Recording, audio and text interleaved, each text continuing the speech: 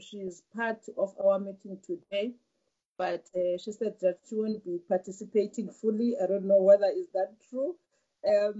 But we, as the committee, the joint committee, the select and the portfolio committee, we offer our condolences to Honorable Van Schalkwyk and her family during this time of need.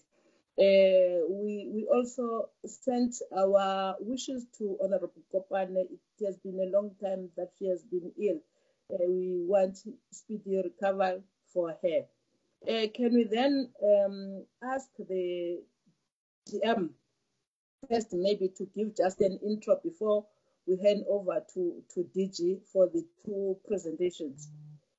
DM? Is DM in? Nola, is DM in? Yes, Chair. Yes, Chair. Okay. Over to you, DM. Good morning, Honorable Chairpersons, the Honorable members of both committees, officials, the chairpersons of the two bodies that we are having as a department today, the CBE and CIDB, and the CEOs, and all other officials supporting them. Allow me to greet everyone this morning. A very good morning. Allow me, Chair, to first join you in sending condolences to Honorable Van Schalkwyk and her family, to say that we all have to go this route. There's a time for everything. I know that it's tough for them as a family, but they must cherish the moments that they have shared with their especially the beautiful moments. But also further wish Honorable Jobo a speedy recovery. Chairperson, allow me to also indicate that our minister is attending the Cabinet Committee on Economic Development, and hence I have joined the meeting, but also reminding the honorable members that the entities fall under my arm insofar as their responsibilities in the department. We are meeting at a time that COVID-19 is really taking its toll on our economies, on our people, on our economy, as well as the world over. But we are also meeting here to ensure that that which is spent by government on behalf of taxpayers is spent accordingly, is spent effectively and efficiently. And these two bodies, CBE and CIDB, that we are coming with to the committee today, are responsible for ensuring that as we in government work to reconstruct our economy and to make strategies that ensure growth and development, they help us in doing so through the mandate that they have, that is to ensure that the professionals as well as the companies under their arm are also assisted and are also promoted to be able to empower themselves as people, but also ensure a contribution to our economic growth.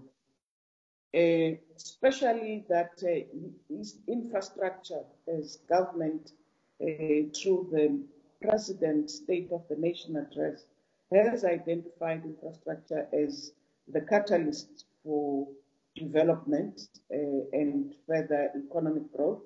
We require a really capable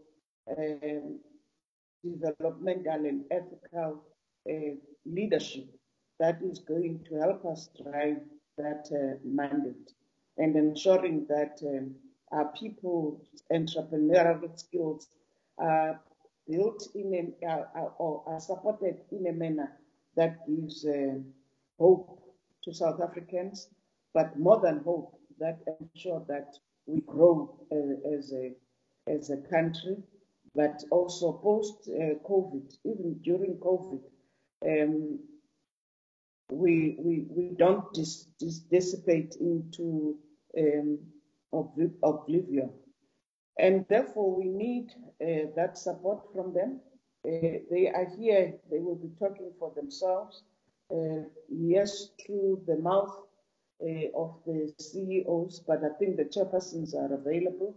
Mine is to just say that here we are, chairperson, at your disposal to ensure that there's accountability for every cent spent from the public purse, and to share our plans for doing so with yourselves.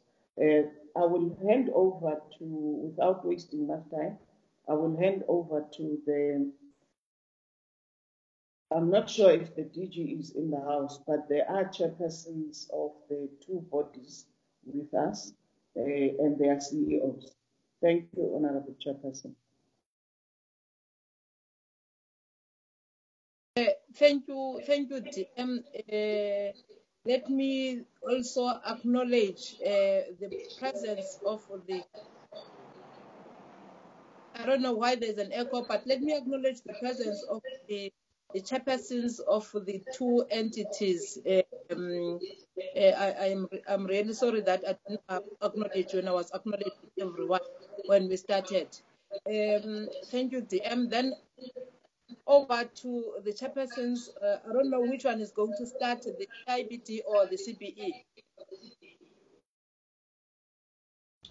The CBE was meant to start first, Chair. Okay. Then it might. Chair, before we start, it's Wayne Thring here. The audio on my side is horrendous. I'm really struggling to hear. I don't know whether it's just a network problem, but I haven't experienced this bad audio in all of the previous virtual meetings that we've had. But I'm really struggling to hear on my side. I also have a challenge, Honorable Thring, of an echo. I don't know where is it coming from, but there's an echo on my side. I appeal to all members to switch off their mic while someone is presenting. I think it will assist us.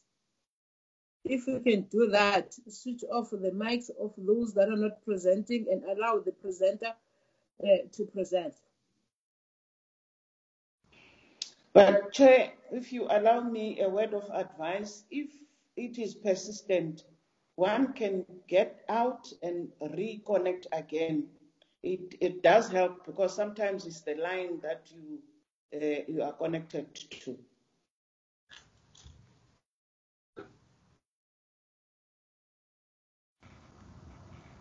Okay. Yes. Yeah, Chairperson, I will start CBE Chair. Honorable Chairperson, Deputy Minister, Honorable members of the two committees, Chair of CIDB, and all officials present, good morning. Like the Minister has indicated, Chairperson, we are meeting at a time when really the COVID-19 pandemic has really meant that we relook at everything that we have been doing. and the clarion call, as articulated by the Deputy Minister there, is that we shouldn't look at this as all doom and gloom, but rather look at it as an opportunity. And the clarion call that we have received from the Minister is that we should actually look at this as an opportunity to devise an economic recovery strategy that leans more towards an infrastructure-led economic growth or recovery strategy. And in this vein, Chairperson, the stimulation of robust economic growth and job creation are at the core of our strategy going forward. And maybe just to summarize, maybe in terms of what would be detailed by our CEO, we have aligned our transformation program of action with the principal strategic government goals of economic transformation and job creation. Secondly, we are setting out to build the capacity of the state, promote active citizenry of the built environment, whilst top of the agenda, especially in this era of the post-COVID-19 epoch, ensure that the public interest is protected above all. And finally, Chairperson, while we pledge to remain focused on the leading, on actually leading, regulating, which is at the core of our mandate, advising and coordinating. Step the speaker, please. Chair, can we have the presentation on the screen, if we may, please, so that we can follow where the speaker is? No, I'm just making remarks. The presentation, Honorable Chair, as we have indicated, will be done by the CEOs. So basically, okay. Yeah. So all basically, right. what I was saying is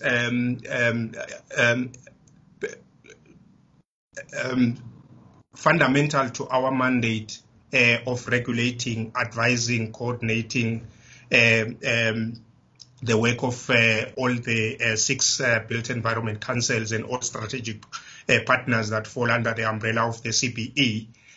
We are cautious of the fact that what we have all along been accustomed to as being the normal, it has to change, because probably most of the circumstances that we find ourselves in are as a result of inefficiencies that have come about as a result of what we've been accustomed to.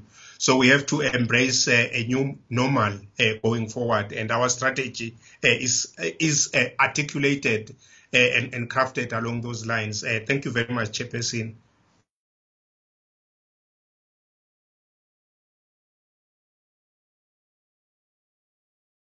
Can the CEO then come in? Thank you, Chair, for your introduction.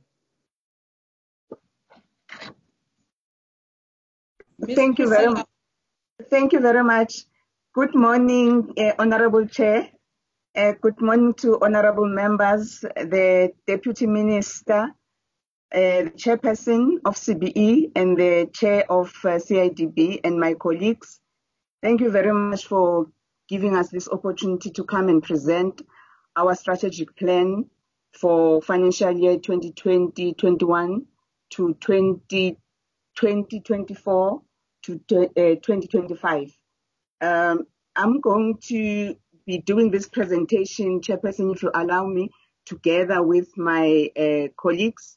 I will have Ms. Lindy Jansen van Vuren, who is the Chief Financial Officer. I will also be having the Chief Operations Officer, Mr. Mogema Mungane. They are going to help me as I'm doing this presentation. What I will be focusing on as the CEO is just our strategy. When we go through our slide, The slide number 2, it shows the content of our presentation. We will discuss the mandate of the CBE. We will look at the strategic focus of the CBE, the situational analysis, which looks at both external and internal environment.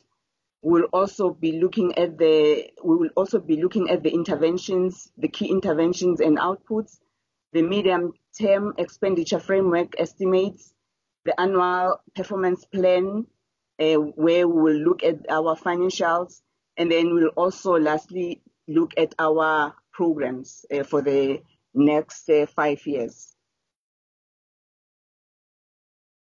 So the mandate of the CBE chairperson is enshrined on our constitution, the Constitution of the Republic of South Africa.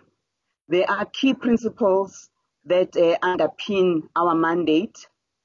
The first one is that of a high standard of professional ethics that must be promoted and maintained, efficient, economic, and effective use of resources that must be promoted, public administration that must be development-oriented, services that must be provided impartially, fairly, equitably, and without bias, and the people's needs that must be responded to, and the public that must be encouraged to participate in policy making. And then lastly, the public administration that must be accountable. When we look at our legislative mandate as per the Council for the Built Environment Act 43 of 2000, we are looking at these key areas. Chairperson, I just want to highlight that the CBE, the key role of the CBE is to play the oversight role over the 6 councils. We did not include them in this slide, but if you can allow me to just highlight them. Their key responsibility is to register the professionals that are operating within the built environment. These professionals are key in delivering the infrastructural projects that we have in our country. So these councils, they register the professionals that are within this, the following fields: engineering, landscape architecture, property valuers, project and construction management, and then the last one, the quantity surveying. So these are our key professionals that we are working with. But we have extended our relationship to the town planners, because we also understand that they are key, although currently they are not part of the fold under the CBE, but we have signed the memorandum of understanding with them, because we believe that it is important for us to work together. I think the key area, the key focus is around the issues of collaboration. So slide 5, Chair, it looks at our mandate. I want to highlight that these are our concurrent functions that we do together with the 6 councils for the built environment professions. The first one, which is critical, is to promote and protect the interest of the public in the built environment. I think this is critical, especially during this time of COVID-19. The second one is to promote and maintain a sustainable built environment and a natural environment. The third one is to promote ongoing human resource development in the built environment. It's followed by facilitating participation by the built environment professions in integrated development in the context of national goals. And the sixth one is to promote appropriate standards of health, safety, and environmental protection within the built environment. This one, Chair, is also critical during this time that we are in. The seventh one is to promote liaison in the built environment in the field of training, both in the Republic and elsewhere, and to promote the standards of such training within the Republic.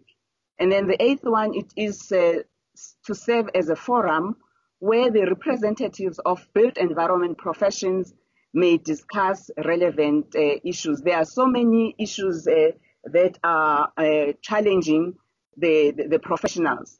But as much as there are challenging issues, but they are also coming up with solutions to these challenging situations. So as a result, it is important for the CBE and the councils to create those platforms so that we might have meaningful discussions. And then the last one is to ensure a uniform application of norms and guidelines that are set by the professional councils throughout the built environment. So, Chairperson, these are the key areas of our mandate as the CBE together with the councils.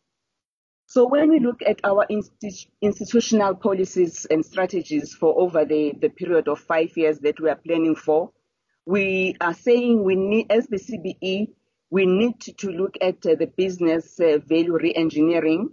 I think as the chairperson has said that from here, it's not, we cannot continue as business as usual. We need to re-strategize, we need to see and look at how we can capacitate ourselves so that we are able to deal with the challenges that are coming up. And then the second one is the industrial operational transformation. Transformation is key to our mandate. And then transformation does not only happen within the CBE and the 6 councils, but it is implemented or it is executed within our voluntary associations who are responsible for the implementation of the projects. And then the third one is skills capability and capacity development to transcend our 2035 built environment vision. And then the fourth one is research and advisory role. We have a role to play in terms of advising the minister, advising other ministers on the issues that are relating to the built environment. And then the last one is talking to the issues of regulation and the public protection. When we did our strategy and our APP, we did not do this in vacuum. First of all, we engaged with the department. We are also participating in their strategic planning sessions. So whatever that we are doing, we made sure that it is aligned to national priorities, government outcomes, and the department outcomes. So every one of our outcomes, it is aligned to these key areas. So slide number 7, it's just a show how we are aligned to those priorities of the government. But when we go to slide 8, it is a simplified version of the picture that you saw on slide 7.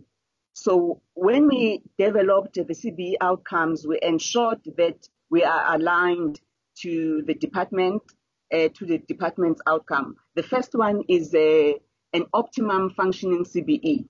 We cannot be able to change our environment if we are not capacitated as the CBE. So we have to make sure that our processes are aligned correctly. Our processes are able to bring about the change that we desire. So this is aligned to the public works and infrastructure outcome, which is a resilient, ethical, and capable department. And then the National Development Plan Implementation Plan outcomes is an ethical, efficient operations and effective accountability mechanisms. And then this one, it is aligned to the government priority, which is priority number 6, which talks to a capable, ethical, and developmental state. The second one of our outcomes is a transformed built environment. This is nicely aligned to the department's outcome, which is also talking to a transformed built environment. And then the national priority is priority 1, which is economic transformation and job creation. And then the third outcome of the CBE is a skilled built environment professionals. So this one, it is aligned to the department's transformed built environment, and then it is aligned to the priority 2 of the government, which is education, skills, and health. The 4th one, it is linked to our research, because we cannot be able to advise the government if we don't have information. So whatever decision that we take, we have to make sure that it is an informed decision, so that we are able to not to make mistakes when we are advising the government. So this outcome is an informed decision making, which impacts the current and the future operational requirements of the industry. It is aligned to priority 6 of the government. And then the last one, it talks to the public interest in the built environment, that we have to ensure that it is promoted within our country. So this is critical, Chairperson. I know that in the past, CBE has not been playing much in this place, in this space, but we feel that it is important that we market ourselves to our communities, so that whatever that is happening, the misconduct of our professionals, they are able to report back to the councils and to the CBE. So this is one area that we want to elevate during this 5-year strategic plan. Chairperson, we have re-looked at our vision and mission. So our vision, the new vision, is an intelligent, inclusive, adaptive, and thriving built environment by the year 2035. Our mission is that we want to be the lead, or we are the lead. We want to lead, regulate, advise, and coordinate professionals and their councils to meet the national built environment and transformation future of the industry. This mission, Chairperson, it's different from our past mission. And then our brand promise is building South Africa's future through infrastructure development. And our values is quality is non-negotiable, professionalism in all that we do. We are future-oriented, all-round inclusiveness. This one especially is talking to our transformation agenda. And then, as I've mentioned, that we did the situational analysis, we looked at the external environment factors. What's critical here, Chairperson, which I think it is also the current situation, is the challenges that are faced by our construction sector. Currently, there is an outcry that the economy is affecting, or the state of the economy is affecting our construction sector. As much as we are happy that the construction sector is employing 8% of the country's labor force, but after COVID-19, Chairperson, things might change. When we prepared this strategy, the situation was that the construction outputs it accounts for about 4% of the GDP. Again, we don't know where we are at the present moment. Things will change. So these situations, Chairperson, they have a negative impact on our programs, because we depend on the companies to assist us to transform the industry. We have the unemployed young people, which must be employed by our industry. So if our industry is not performing well, it means the rate of the unemployment within our youth will remain as it is now, which during the time when we were preparing this, it was at 54.7%. So it is a little bit worrying. And also some of our program, they depend on our professionals having actively participating within the economy. So they cannot mentor the candidates, for example, if their companies are not functioning well. So all the decline in our economy, Chairperson, it has a negative impact on the programs that we have as the CBE and the councils.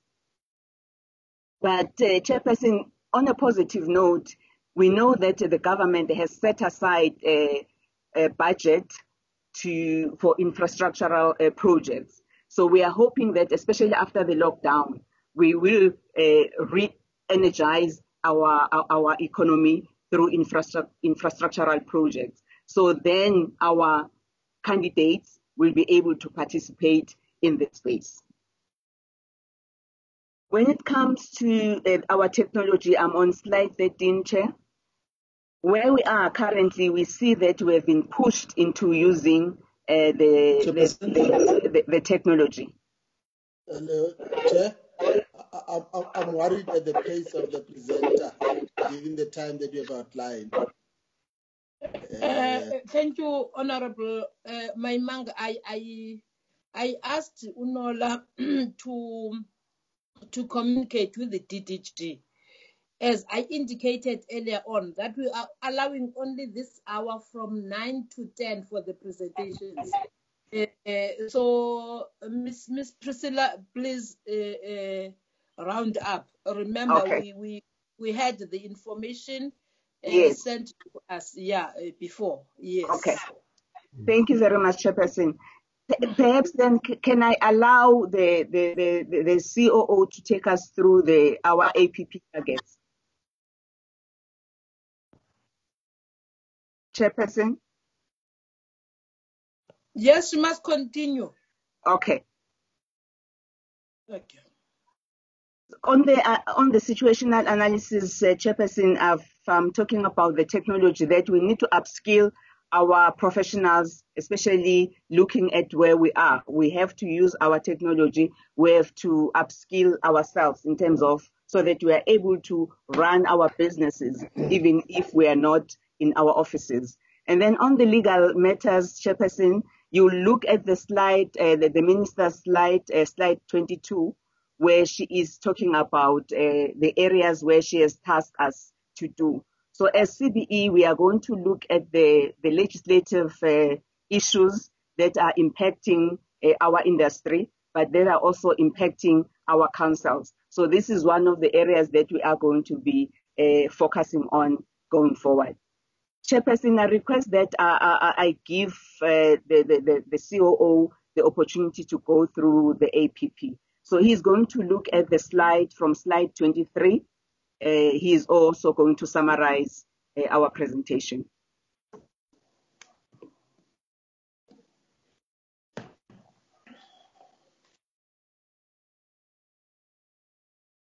COO, you can come in.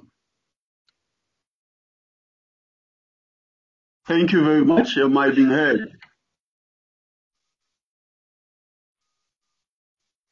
Thank you very much, Honorable Chair, Honorable Members, Honorable Minister, Honorable Deputy Minister, Chairpersons and all colleagues. So I think in view of the time, I'm going to try to summarize as quick as possible. So if we can go to slide 23, please, CEO.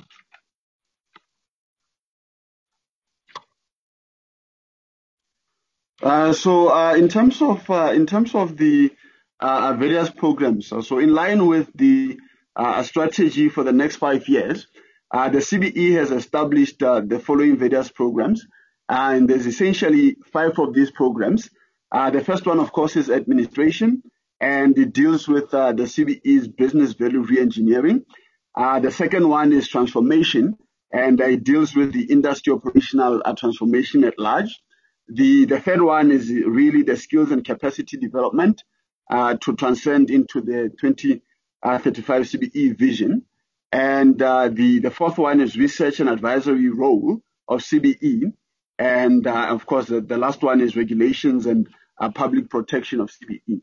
So in terms of the first one, looking over at slide number 25, in terms of the first one here, program 1, so as indicated, that this program deals with the business value re-engineering, and in particular, it aims to ensure that CBE is in the best shape to really achieve its goals as stipulated in the strategic plan.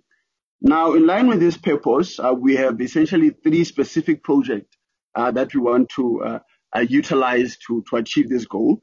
The first, we want to develop a high-level and sub-business processes so that we optimize the business processes internally. And then secondly, we want to revise the organizational design and structure. We want to make sure that this is actually speaking to the strategy that we've developed. And then, of course, thereafter, we want to make sure that we develop a cloud strategic plan that includes the Internet of Things, and that also includes 4th Industrial Revolution. So here what we want to do, we want to use technology to achieve the maximum efficiency and effectiveness of our strategy. So I'll jump straight then to the next slide. Here we're talking essentially to the key risk and mitigation measures. So I won't go too much into details as far as that is concerned. Looking at slide number 26 here, this is still under program 1.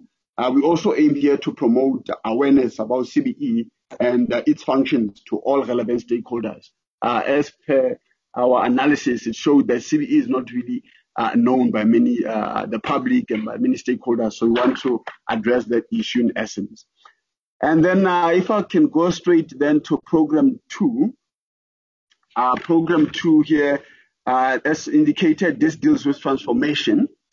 Now, under this slide number 31, at the grand scheme of things, what we want to do here, we want to ensure that inclusive and equitable participation takes place. This means that we want to ensure that the demographics of built environment professionals should, in effect, reflect that of the country. And this is in terms of gender, in terms of race, in terms of disability, and in terms of age. So we want to make sure that built environment professionals that are registered, the demographics reflect those of the country. And then in terms of slide 33, what we want to do then, we're going to develop, in essence, a broad-based long-term transformation strategy for the built environment that really cater for all such issues as highlighted. And then moving over to the next slide, slide 34 on mine. Another initiatives here, and this is really what we do on an annual basis. It involves our hosting the National Transformation Indaba and also 16 collaborative forums. This we do on an annual basis, and this really provides a platform that aims to holistically address all transformation issues in the country. And really the key risk here that I think is worthy of indicating, of highlighting, is sometimes we have inadequate participation by relevant stakeholders in this transformation indabas and in this transformation process. And that's really the key risk that we want to mitigate to ensure that we achieve success holistically. Moving over to program 3, if we could move over to this slide. In terms of program 3, as we indicated, program 3 deals with skills and capacity development. Now, this program aims to ensure that we have enough built environment professionals to adequately meet the current and future infrastructure needs of the country. So we want to make sure that in terms of built environment professionals, we have enough architects registered professionally. We have enough engineers, we have enough landscape architects, project and construction managers, property valuers and quantity surveyors, as well as others, including the town planners, landscape surveyors, and facility managers, etc.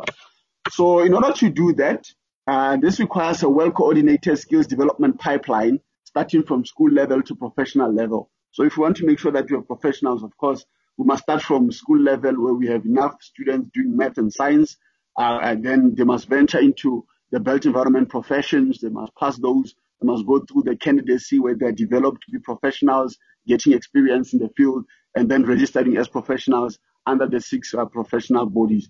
So that's in essence what we want to do. And very quickly, if we're looking at the slide 38, we see some of the programs here that will be following. So we're going to have a throughput study. We're going to facilitate and monitor the implementation of the structured candidacy framework. We will have career awareness to ensure that learners come into these professions. We will also undertake our accreditation accordingly. And then moving quickly then into program Program 4, I'll also summarize here. Program 4 under slide 42. Under this slide here, we actually as we indicated, Program 4 deals with the CBE research and advisory mandate as per the legislation. So here we want CBE to lead and centralize all built environment research in the country, so that the CBE is able to provide advice to government or on any built environment issue. And then CBE will be able to then inform policies on a national scale in this regard. Anything that has to do with the built environment, CBE should be in a position to advise. So to do this, we will establish a shared research agenda to inform the research. We will also establish a functional built environment research hub. So what we want to do, we want to make sure that we partner and collaborate with all the research institutions in the country, whether it's universities, it's universities of technology, TVET, or any other research institution, so that all the research that they do on built environment is centralized in one place. So the CBE will establish a functional built environment research hub to centralize that information. And then thereafter, based on the available and conducted scientific research, on an annual basis, we will produce advisory reports to government in that regard. So the key risk here, and I think this is very important, is essentially just copyright issues when it comes to some of the research that's not conducted internally, but that's conducted by our partners. And here we will follow the academic standards as stipulated by the respective research institutions to make sure that we mitigate that. Moving over to slide 44 and 45. We now are looking at slide 45, please. We're looking at Program 5. So under Program 5, we said that Program 5 addresses the CBE's regulatory mandate as well as its mandate to protect the public. So CBE is essentially mandated to protect the public from things such as poor quality and workmanship by any of our professionals, from the environmental issues, by the infrastructure that our professionals construct and erect, and also from health and safety risks when the construction is taking place, and also, of course, from excessive pricing from any of our professionals. So that's what we mean when we say that we are meant to protect the public from those issues. And to do this, we do this, of course, by hearing the appeals lodged by the public that we handle as they come. So under this program, we have the following projects: a project to recommend updates on the built environment legislation, and we also have a project to finalize the lodged appeals within the statutory 60 days. So that is in essence then the programs that CBE intends to undertake in this regard. Those are the 5 programs, and we believe that those will then help us as far as our aim to achieve our strategic objectives as set out for the next 5 years and our APP targets for the year 10. Thank you very much. I think I'll stop here. Yes, thank you very much. Chairperson, let us just stop there and allow the members to ask questions, because you do have the presentation with you. Thank you very much.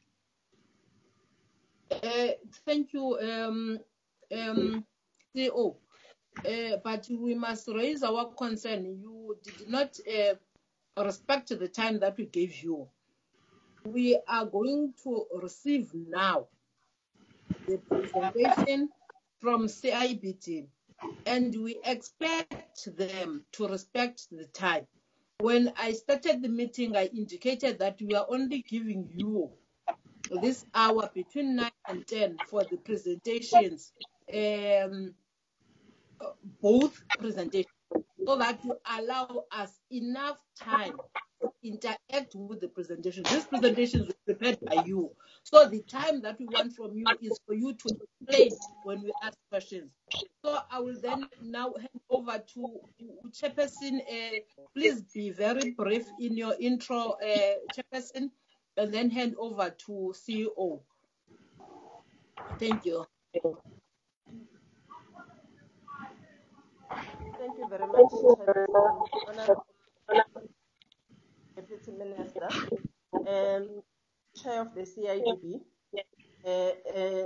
Chair of the CPE, CEO, and colleagues. Good morning, and I'm sorry that we're meeting under these times where we're not able to interact on a face-to-face basis. This is unprecedented times, and I'm not going to waste too much time on a long introduction, except that Chairperson, the strategy and the APP was prepared in collaboration with the department, and we thank them for the leadership. Obviously, a lot has changed, and a lot will be changing based on where we are with COVID-19, and obviously the session that we went into just prior to COVID-19. So obviously these two items will very much impact on our budget going forward. So we're worried about that, but obviously as the board, we'll be looking at that quite closely in terms of how we do our work and what do we collect and whether that puts us at risk or not. And if there are risk issues, obviously we will escalate those risk issues to the Deputy Minister and the Minister as we have always been doing. Thank you very much. I'll hand over to the CEO.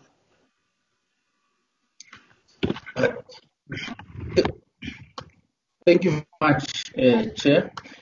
Honorable Chairperson, Honorable Deputy Minister, Honorable members of the two houses, Chairpersons of CIDB and CBE, colleagues. I do have a very short time to present, and therefore I will summarize in some of the areas. Now, if you look at the presentation layout, I will just give the vision because it actually shows us what our mandate is, and then also deal a lot with the impact and outcomes on the strategic plan, and then on the annual performance plans, look at outputs and targets, finally look at the budget. All right, the first slide, let me just comment that is a slide that has been sent to us by the department to include in our presentation. They will expand on the slides, but I would like to just mention a few things in terms of progress in some of the areas. We see that this act is 20 years old, and in the preamble of the minister in our strategic plan, she notes that certain things have been overtaken by events because of the lapse of time, and the minister has assured us that the act will be revised, and we are currently working with the department in making sure that the act is being amended and it's up to date so that it can enable us to do all the things we want to do.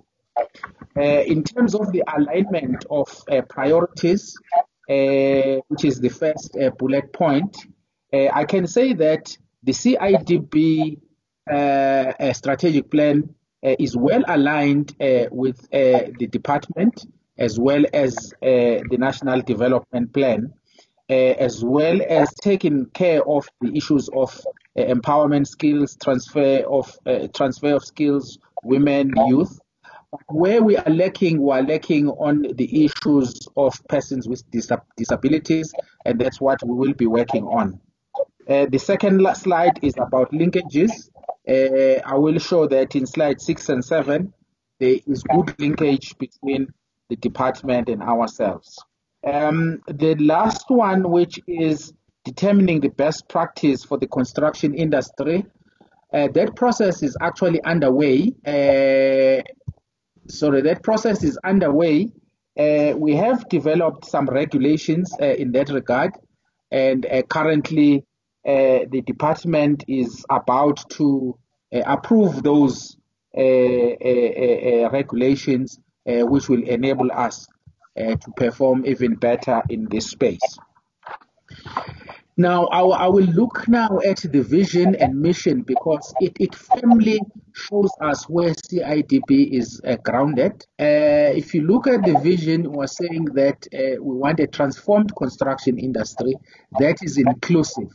So in other words, we are noting that historically, the industry has been exclusive, and we want to make it inclusive.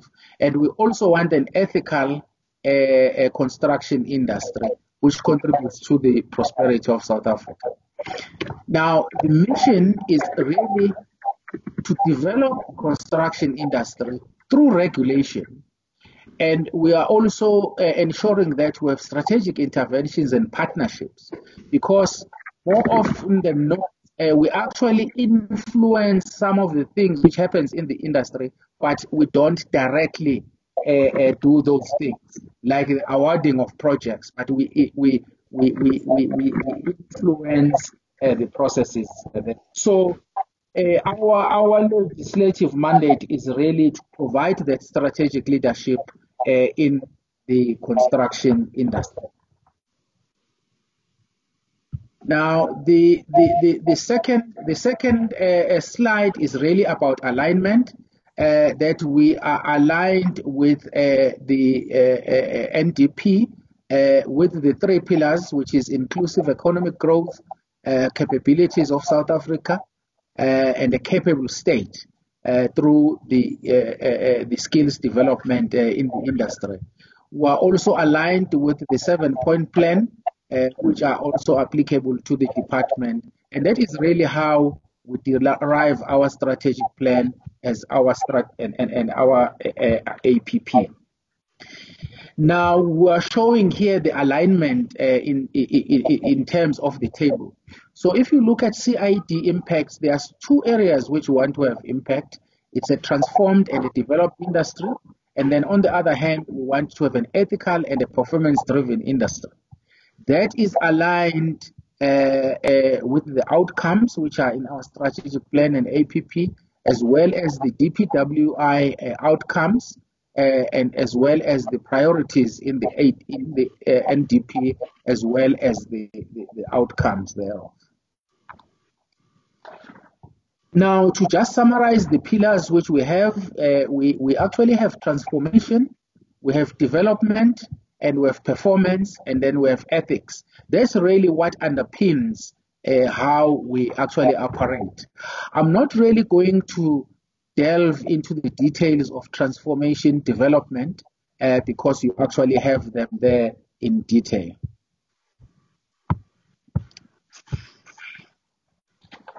Right. In terms of the impact statement, as I said, it's a transformed and a development industry.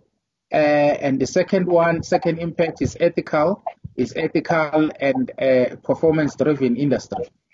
Now, there is a diagram here. In fact, whatever we do, it's centered on transformation. Now, let me complete this diagram instead of having it piecemeal so that we can understand the linkages. Now, the most important part is that of this diagram is that transformation is at the center, but that transformation can happen only if there is infrastructure expenditure.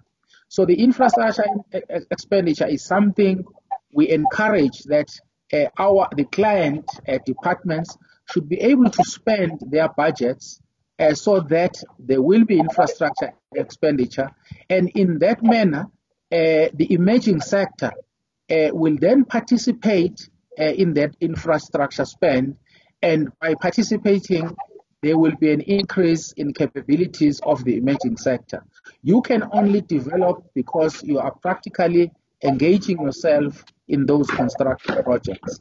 That's our belief as CIDB, how we actually move forward. Now, in terms of the outcomes which are supporting the desired impacts, we're zooming a little bit into more detail. A transformed and a development industry, what we want to do is to make sure that there's an increase in Black ownership and participation in the construction industry.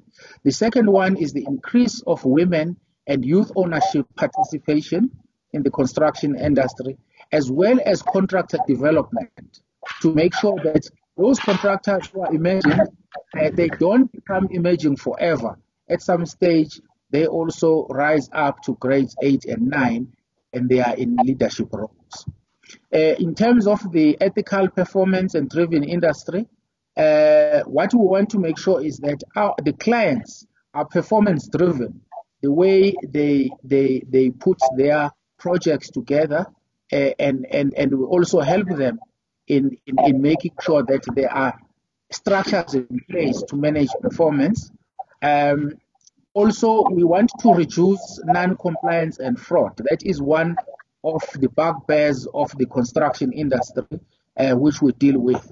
Now, just still on that part, I think it's very important to note that it's important that the legislation is improved, because as CIDB, the maximum fine we can give is only 100,000, because that has not been changed since the legislation started. But if it's a multi-billion project, a person would rather be non-compliant, but just pay a 100,000 fine.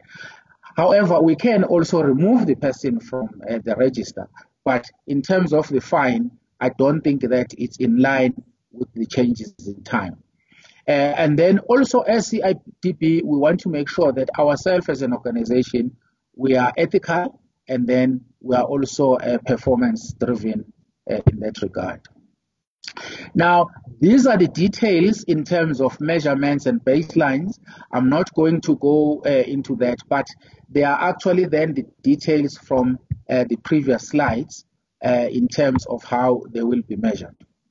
Now, I will then move to the annual performance plan. In the annual performance plan, there is also a slide from the department, which also the department will expand more on this slide, but I would like to just have one comment or two. Now, on the first bullet point, we note that in the past there has been challenges with the register. There has been quite a great improvement, but there was a backlog which was created last year because of a strike which happens towards the end of last year.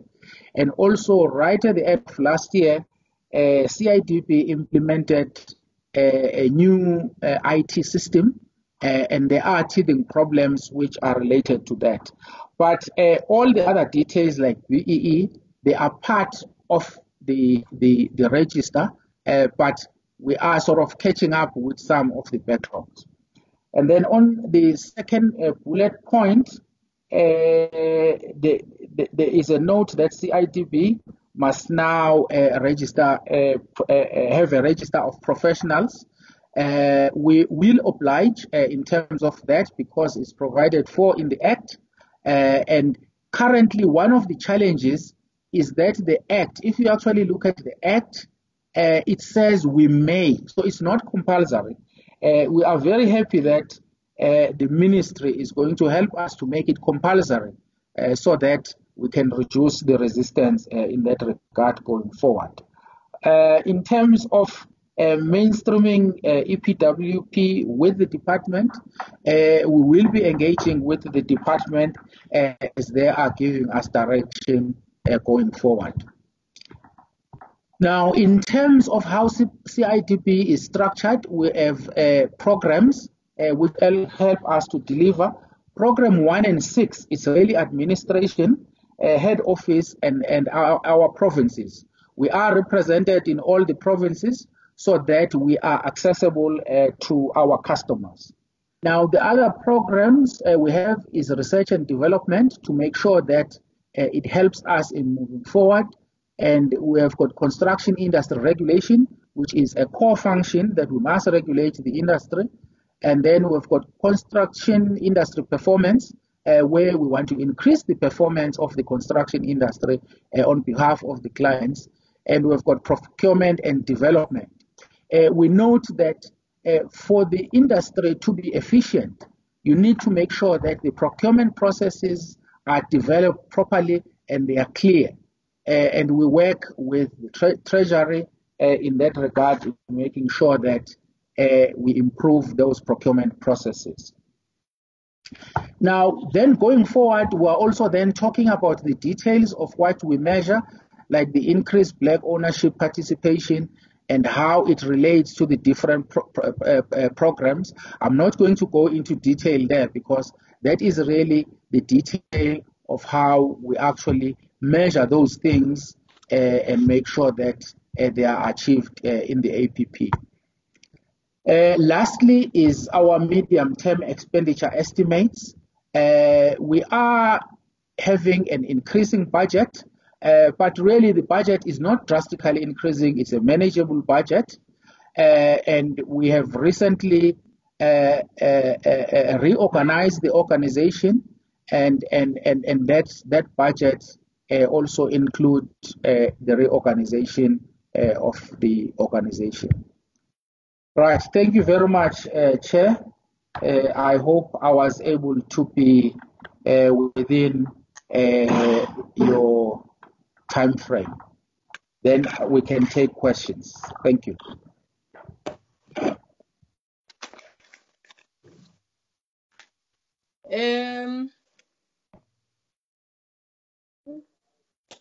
I don't know whether you can see me, members.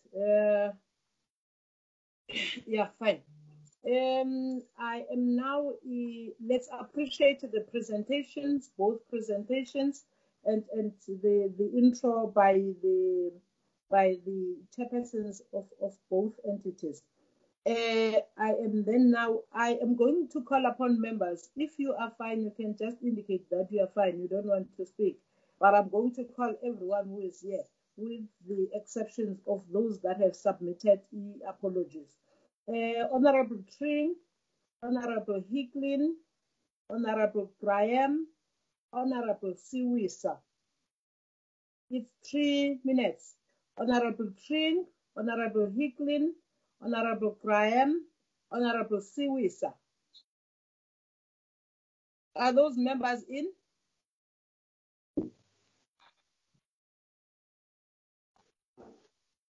Here, Chair. Chair, yes. Here. Honorable Tring, you are the first one, followed by Honorable Hicklin, followed by Honorable Graham, and then Honorable Siwisa. Thank you, Chair. Let me then start with questions that I have for the CIDB. One of the strategic direction points of the CIDB is development. And under this focus point is the goal of raising the capabilities and skills of the emerging sector participants. But in this light, could I ask CIDB how many apprenticeships have been garnered in the construction sector as a means to increase capacity and skill?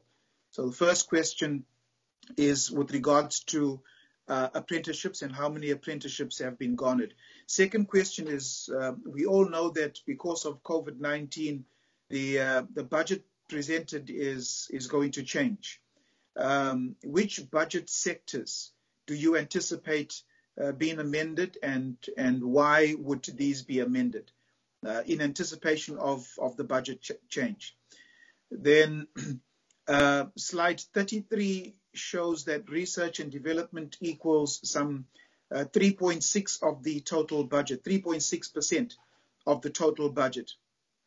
Research and development ought to be at the cutting edge of the CIDB.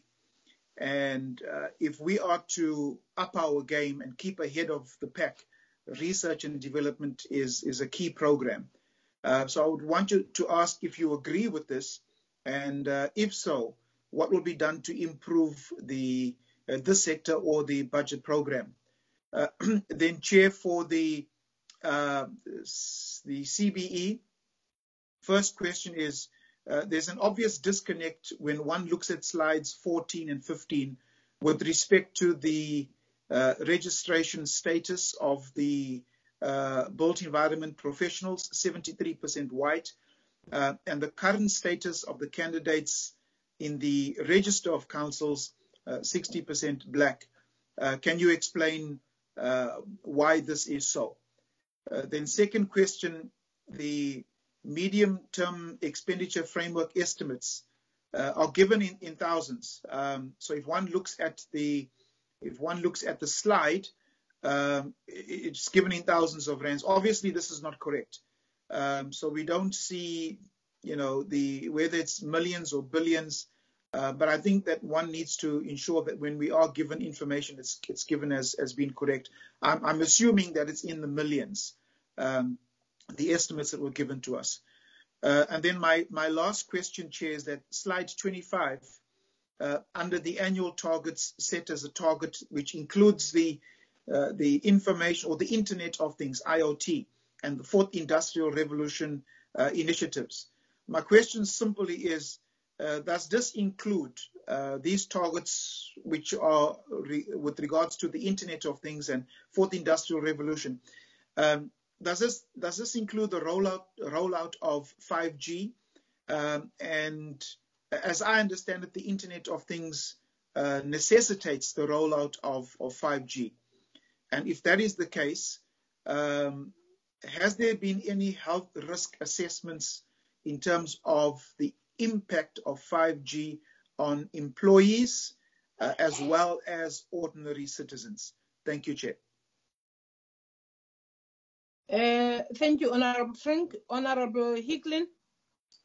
Good morning, Chair. Thank you, through you. Yes, in the presentation for the CBE on slide 35, you indicated that there, pardon me, there was an annual transformation in Durban on the 31st of March. Since our oversight visit last year, what has the CBE itself done to address the challenges of registration and the transformation of the built environment professionals? What measures have been put into place by the CBE to make the process more streamlined? The second question I have again for the CBE relates to slide 40, where we speak about the education, the schools program. How have you extended or expanded your program to promote a career in the built environment? We've asked this question before in terms of what schools have been targeted and which schools have been chosen in which provinces. I am still a little bit unclear about what the criteria are that are used to ascertain which schools are used. And you also talk about an inconsistency in applications for the accreditation process. Is there any way that someone can please explain to me what those inconsistencies are and how they're being addressed? Thank you, Chair.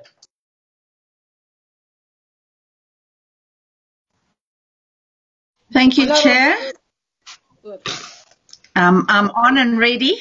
Chair, my first question is to the CBE.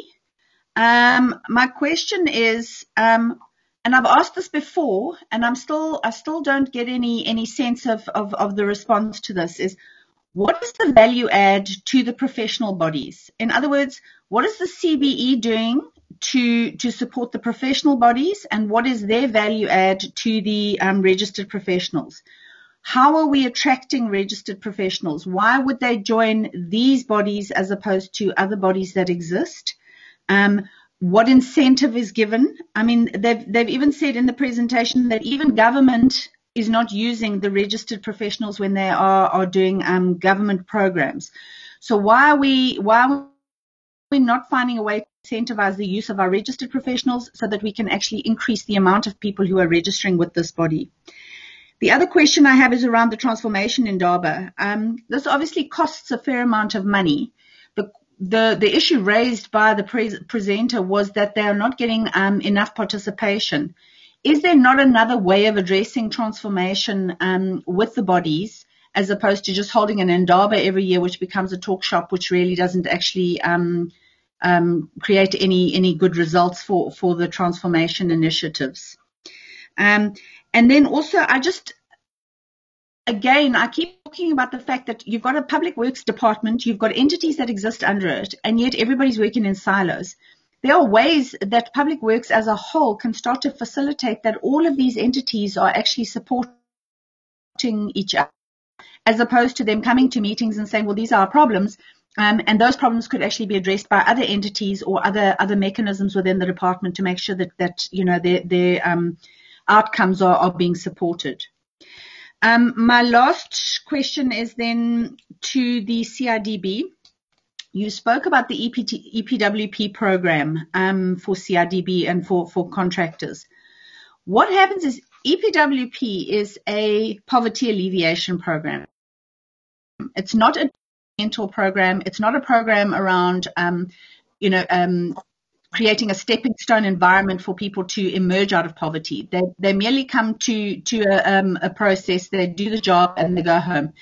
Because of the small stipend that is being paid, we are not attracting potentially people who have got a career development path in mind, and we're not attracting people that are ostensibly motivated to do the work. So you're getting people who are coming, they're rocking up, they're doing the bare minimum because they're earning the bare minimum. Can we not, when we look at this EPWP program that you're looking at developing, look at ways where contractors can come on board? They can be part of a facilitation process to identify potential people who can then be stepped up into the construction environment. So people that might not necessarily have had an opportunity to study after school, but then could be developed by a contractor. And this could then be supported by the CIDB to create new people coming into the construction environment. Thank you very much, Chair. Thank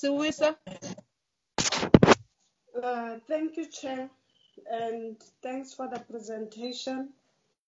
I'm also on the case of the CBA and the transformation in that. Excuse me, Honorable Siwisa, please switch on your video. It's on. Yeah, fine. It's on. All right. When we look at the table of budget allocation on slide 20, we talk about transformation, but the amount of allocation has gone down. And then we talk about giving people skills. How do you give people skills and yet the transformation is not happening that's supposed to be happening? Presidents of councils have come and put their cases before the committee to say, we are struggling with the following things. And that's when the CBE came up with the idea of the transformation in DAP. But when you look at allocation for transformation, nothing is happening there. Rather, the amount has gone down. So how are you going to address the problem that the CBE and the presidents are having now? Because if you say that people are not coming on board and you've got presidents that can actually bring you people that can come on board to solve the problem that is there. So how are you going to address actually that shortcoming? Because we are still going to have people that are being exploited, and then the shortcomings that are also there. And then we would go to slide 41, CBE, establishment and of a functional research hub. But when you go to your allocation, research and advisory, allocation has gone down. How are you going to establish a research hub if your advisory and research allocation has gone down? And then quarter 1, quarter 2, quarter 3, nothing is happening there. Any long-term goal needs short-term goals to see if we are on track with everything that's happening. And then we go back CIDB, and then to financial year 1920, you had 3 programs. 2021, you've got 4 programs that you are focusing on. Your budget allocation is the same. You've brought in procurement and development, and you've also focused on your provincial officers with the same budget. Is this thing not going to affect your finances at a later stage? Because we still have contractors that are struggling to get any work by the assistance of the CIDB. Another question that I need to put forward is, does the CIDB know how many cases of injury on duty have been registered and what assistance have been given to those contractors, because we know out there are people that get injured on sites and then they are being forced to go to work because they are not protected, especially in the rural areas. Does the CIDB have such cases? How many are there and how many have been resolved? Thank you, Chair. Now it's Honorable Maimang. Honorable Dango, I don't know whether is he still with us. Honorable Lont, Honorable Brauteset. That name is very difficult for me. If Honorable Dango has left the meeting, then after Honorable... I'm still here, Chairperson. Oh, you're still here. Oh, thank you. Yes. Then let me read the names again. Honorable Maimang, Honorable Dango, Honorable Lont, Honorable Brauteset. In that order. Thank you, Chairperson. Let me start by appreciating the presentation from both the councils, but also appreciate the open remarks that were made by the Deputy Minister in terms of laying the foundation and ensuring that there is a clear alignment between the work that these entities are doing and the work of the Department of Public Works and Infrastructure. Chair, I'm more attracted to the work that CIDB is doing, more so in terms of transformation as one of their programs, and I want to bring the attention to the fact that the historically disadvantaged communities, contractors are still found wanting when it comes to grade 7 to grade 9. And it's a matter that definitely, from my side, I would want to ensure that in terms of the program highlighted around laying the foundation for that, there has to be much more a rigorous approach in terms of ensuring that our women are able to be positioned. Young contractors are able to be positioned to ensure that indeed they are better capacitated. But more than that, I think of critical to me also is the register of contractors that is geared towards public sector procurement and promoting contractor development as a key component of the public sector procurement system. I want to propose that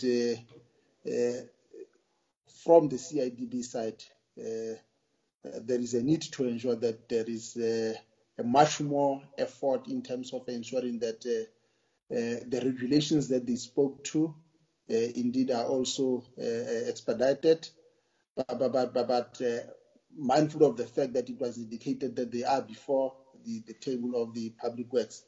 But what I want to also raise is the fact that in terms of the downgrading of beneficiaries, is the moratorium still on? Because nothing was said about that, but I know that it's a matter that was raised in our last engagement. The idea is to ensure that as we normalize the situation, we are also able to relook in terms of the revision. Nothing was said about the revision of the tender value upward from 200 to 500,000. Can we just get a sense in terms of our last engagement? Is there progress with regard to that? But I think more than that, I think what is critical to me will be the district development model. I'm mindful of the fact that the CIDB has a history of working with the district municipalities, working with the local municipalities, working with the metro municipalities. I think what is critical is what is it that we are going to do to be able to ensure that we up the game as part of our turning the situation around, using the infrastructure development to transform the economy. Thank you, Chair.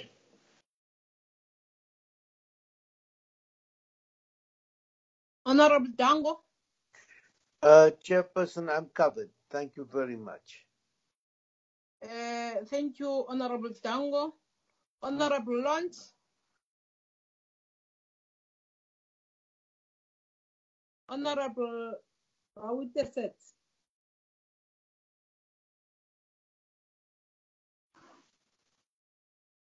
Thank you, Chair. Can you hear me, Chair? Yes, clearly. Thank you, Chair. Chair, if I may just begin by complimenting you. You're right, I have a very difficult surname and you said it perfectly. Well done. Thank you very much. Unfortunately, my family is originally from Norway, so I have these strange Viking names. Anyway, so, Chair, I just want to quickly just touch on CBE and CIDB, if I may, and I'll do it very briefly. On slide 26 of the CBE presentation, there is a reference to a hotline where people can report fraud or irregular expenditure, whatever the case may be. I understand that the entity can't give us these details now, but I'm sure that both committees would be very interested in knowing, over, let's say, the last year, how many calls were received by that hotline, and what action was taken on those calls.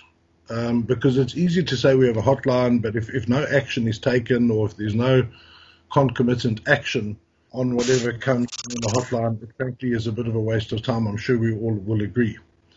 Then on slide 30 of the CBE presentation, it refers to a risk mitigation in terms of cutting down on irregular expenditure and fruitless and wasteful expenditure. What I found concerning is it said that procurement procedures to be developed. I found it very concerning that in 2020, many years after the passing of the PFMA, the CBE is considering what procurement procedures to develop. The PFMA sets down procurement procedures very clearly. Numerous, instruction notes from Treasury over the years sets down those procedures. So, can we just get clarity on what that means? I mean, is CBE only working on their procurement procedures now, or just some sort of an idea of where we're going there? Then on slides 35 through to 39, obviously we talk about transformation, which everyone in this committee agrees is incredibly important to skill up members of our society. Has CBE considered the idea of apprenticeships and then engaging with SARS to find out whether companies that give such apprenticeships to skill up engineers, construction people, etc., in the built environment, to give them some sort of a tax credit for offering apprenticeships, for actively skilling up people in the sector so that we can churn out a good coterie of really sharp people who know what they're doing in the built environment. That was on CBE, Chair. Then on CIDB, this is a drum I've been beating for a while. On slide 9, it refers to a risk mitigation of quality and cost efficiency. Now, this is just a quick question there. CIDB obviously wants to place operators on certain grades so they can handle certain jobs, and that is commendable. We all agree with that. My concern is that we all know that on the ground, There are a lot of people that get given work and then either just take the money and don't complete the work, take the deposits, and the upfront money and then just run away. And CIDB seems to think that, in my past engagements, that once they approve somebody to do certain work and then they don't perform, that it is the problem of the client municipality, the client department, the client whoever. And I just want to urge again that CIDB should surely have some sort of a list where they place the bad actors in the industry on that list. So where somebody gets the opportunity to do work and then they don't perform, they don't operate, they don't do as they're supposed to do, that they get placed on some sort of a list, some sort of a red flagging list, whatever you want to call it, that says that these guys are bad actors and they should not be given the opportunity again. I really want CIDB to not just stand back and say, well, it's not our problem. The client department must sort that out. CIDB, if they are pushing these people forward, if they're pushing these South Africans forward to do the work, must surely say, well, we recruited them, we will take action against them as well. And then finally, just on slide 10, I'm done now, Chair. On slide 10 of the a statement about ethics on the CIDB presentation is made. And it says the industry has low levels of fraud and corruption. Chair, with all due respect, surely that is a false statement. There's no ways that this industry, the construction industry in South Africa, has low levels of fraud and corruption. Surely that's impossible. And if they can just, if CIDB can just explain that. Fraud and corruption is manifest right across this industry of folks who take money, run away, take money, subcontract to someone else, get inferior work. That's why roads fall apart. That's why our built environment falls apart, simply because we do have lots of fraud and corruption going on. Thank you, Chair. I appreciate the opportunity.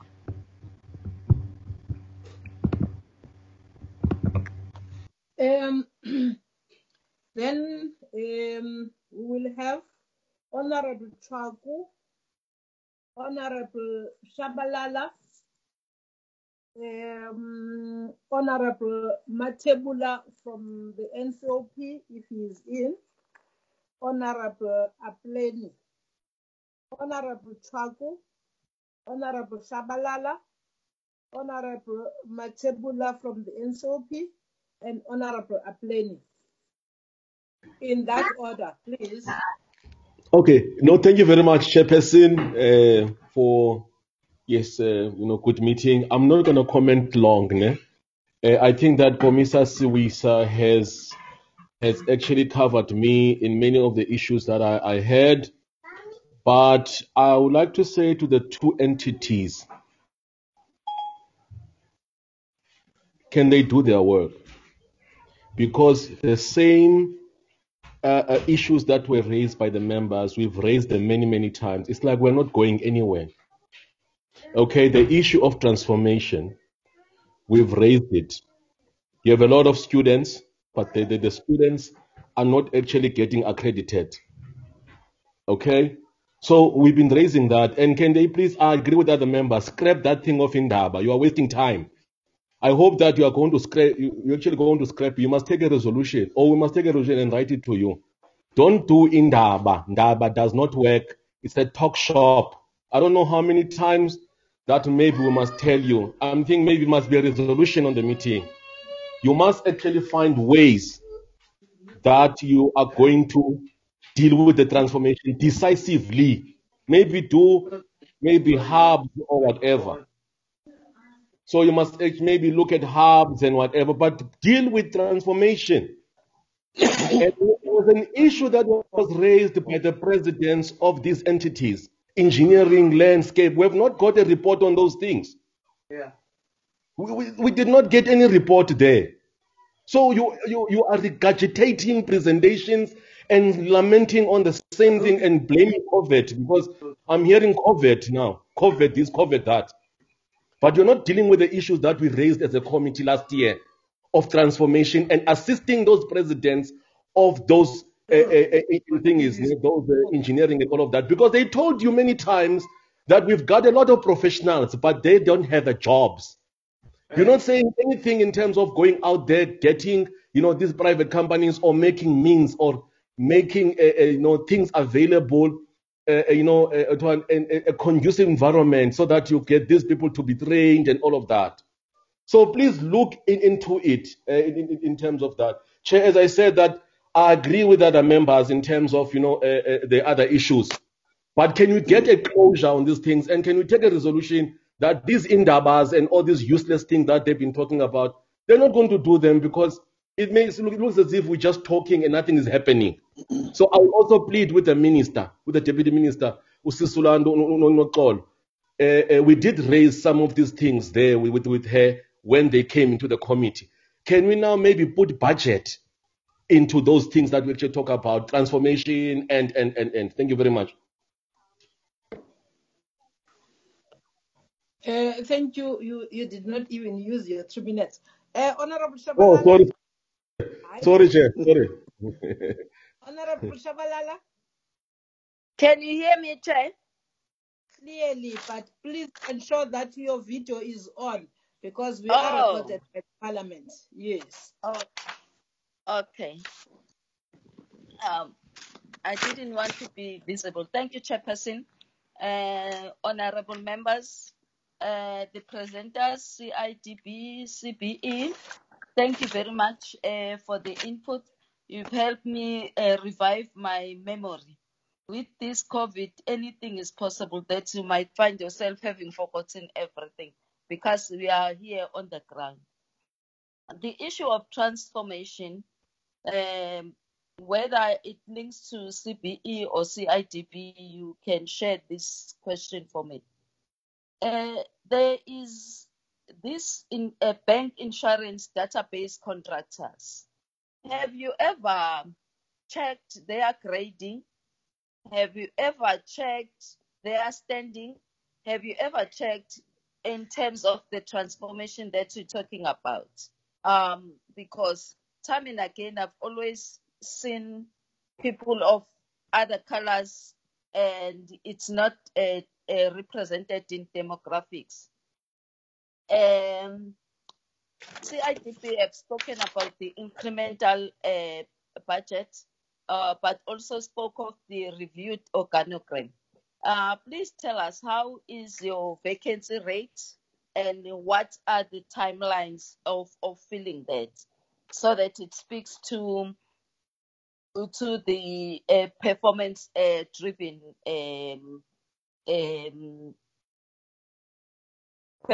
driven oversight that you have. The issue of the incubation, can you please tell us how far you are, CIDB? The situation analysis, I've heard the Gauteng Premier talking about around 2 million job losses. How much is how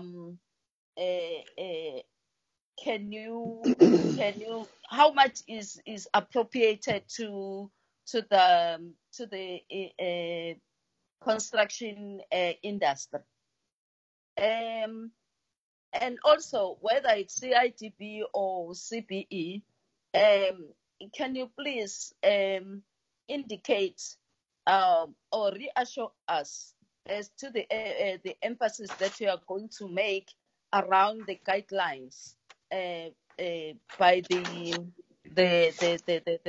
contractors or the big companies, in terms of how they look after their employees, etc., and also as companies following and adhering to the guidelines. CBE, previously you spoken about Indaba and the resolutions. I've seen the other previous notes that talk to the strategy, that some of the things you've incorporated in your strategy. And I think we will also be doing our oversight on seeing all this being implemented. The post-COVID era, Deputy Minister, CBE and CIDB, please look at this one moving into the future so that we will not be saying when post-COVID, then we start the post-COVID. Can we be outlooking, as the Deputy Minister will always be saying, not inward looking? Can we please do that? But I think for now, Chairperson, let me just end there. Thank you.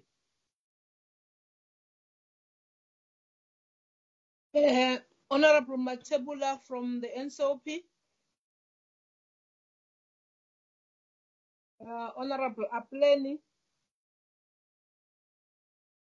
Honorable Mashodi.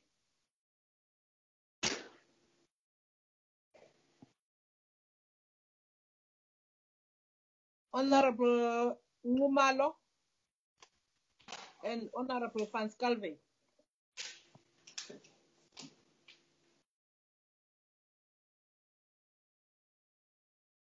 Honorable Ngumalo. Honorable Van Scalve. Thank you, Chairperson. I just want to appreciate the condolences that has been sent by yourself and the committee members. It's comforting during this period. Chair, I'm not going to have been mostly covered by the previous speakers. I'm just going to request that all the indicators that has been submitted by the entities, they should give us an indication of the timelines, the dates and the time frames, as well as responsible people for those indicators, so that we will be able to monitor and do proper oversight, as well as it will give a proper indication to the Auditor General when they perform their function. But also, Chairperson, in terms of the vacancy rate, as well as the CIDB and CBE's compliance to the demographics, as well as the designated groups in terms of their staff establishment. Can we have updates during the quarterly reports so that we'll be able to monitor that also? And when we look in terms of the different challenges in terms of the skills pipeline, as well as the employment of staff, can they give us as an indication of the interfacing and how they liaise with the departments of employment and labor, as well as basic and higher education? Then, Chairperson, when we look at the fourth industrial revolution, we know that especially during this COVID period, it's important for us, our school kids, our learners at tertiary levels, to be assisted in terms of equipment. We know that there has been funds allocated by the different entities, CIDB and CBE, in terms of assisting the learners. Can we get an indication of how they plan to redirect these funds to assist with the immediate needs of those learners during this COVID period? I think I'll pause there. Thank you very much, Chair. Honorable Ngumalo, are you still in? Honorable Ngumalo?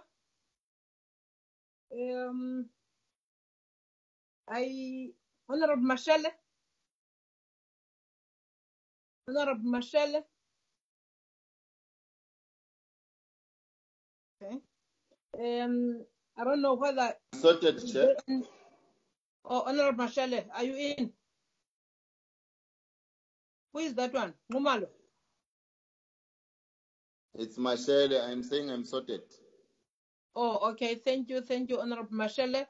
I'm just going to check. Is there any member that have not yet called upon, especially from the NSOP? I can see there is an Honorable Boshoff. I don't know whether is he or she from NSOP. Hello, Chair. Yes, I am. And my questions I have submitted in the meeting chat. So if you could just have a look at that and if I could get responses. Thank you very much. Okay. Thank you, Honorable Boshoff. Can the team note those questions that are written on the chat part? Just one from me. We must also welcome DG. DG has since joined us. My question, it encompasses both presentations. Let me add my voice in appreciating and welcoming both presentations by CIBD and CBE. But one of the issues that was raised, especially by the bodies that are part of the built environment, is the issue of transformation. The reality is that that sector has not yet transformed.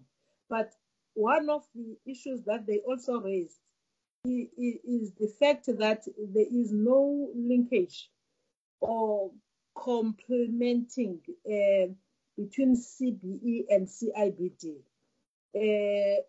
for its transformation to occur. My question then is, can they clarify how these two entities, CBE and CIDB, plan to work together to ensure that registered professionals comply with the best practice guidelines? And two, the question that has been raised by many members, the issue of encouraging the registered professionals. So at those that have not registered, at least we don't work with them. Because if we take those that have not registered, we are encouraging those structures to fall off, because no one is going to register in that professional body if you can be recognized, even if you are not registered. So my question is there, Ndoba, how are you planning to work together to ensure that those registered professionals comply with the best practice guidelines? That is only my question. Over to you. I've seen that DG has since joined us. Over to you, DM and DG. And please note, the time now is 10 to 11. Maybe after your explanation and your response, members would want to come back again. So please respond. We're giving you 40 minutes. At 11:30, I'm expecting that you would be true with your responses so that you take the second round. Thank you. Thank you, Chair. I will allow them. We will do the usual way. I come at the end. CBE can start. Thank you, Chairperson. Thank you, DM. I will address the questions that were raised. The first one, I think it is around the issue of the two slides, which is the slide 14 and 15. The other one, it shows the registered persons. Those are our professionals. And then the other one, slide 15, it's the candidates. So I think the candidate, in terms of the registered persons, it shows the history of our country, that previously the people who were advantaged are the white, and most of them were males. So we have not shifted the slide because of the reasons, I think, that have been highlighted to the members or the honorable members. Part of them is the issue of the exposure of the candidates to projects. So I think in our last meeting, the presidents, they did highlight that most of the projects are benefiting. They are still benefiting the white population because they benefit from the private sector, and they again come and get the projects from the public sector. So we are still working around those issues, Chairperson. Unfortunately, we cannot resolve it within a short period of time. But we are working together. We are working together with the voluntary associations, and we are also working together with the department so that we are able to assist the professionals. Because for us to be able to transform the candidates, they need to be exposed to infrastructural projects. So it is work in progress, Chairperson. I know that it looks like we are slow in that area, but we are trying our best to make sure that our candidates are being supported. But we also have the candidacy program that we have been doing as the CBE. The councils are also doing the same program, whereby we try to match the candidates with the mentors, because sometimes the candidates, they struggle in terms of the application of their theory work. So this is the program that CBE is doing, and the councils are also doing. And they are also having discussions with the SITA, because they also need funding so that they are able to employ and to get the mentors to assist the candidates. So we are hoping to change the graph, Chairperson, from from slide 14, and make sure that most of our candidates, they are being they progress to becoming registered persons. So on the medium term framework, I think it's millions. It's not rands. It's millions. And then on the slide 25, I'll leave that the Internet of Things. The COO will quickly just talk to that one. And then on the issue of Indaba, we have made some interventions after our Indaba. One of the interventions is what I've just highlighted here, that we have in place the candidacy program. The candidacy program is to help the candidates so that they can move, to equip them so that they are registerable. So it's one of the issues that was raised by the delegates of Indaba, and we are doing that. And the delegates also discuss the issues of procurement, the procurement policies. We are working through the department, and the CIDB is also part of that process in terms of giving our inputs on the procurement bill of the National Treasury. One of the things that we are looking at is the issue of the rotation of the professionals that are registered with the CIDB. So those things, Chairperson, we are working on them, but unfortunately they cannot take a short period of time to resolve. And then on the issues of how are we helping the professional bodies, we do support them. We work together with them on the issues of the candidates. But also we are engaging. I will be having a meeting with SALGA. I've requested a meeting with the CEO, because one of the things that we have identified is that the municipalities are using unregistered persons. So when we are working with SALGA, we are going to address those issues so that we encourage municipalities to use registered persons. So again, we are hoping that within this 5-year period, we'll be able to change that attitude of the municipalities.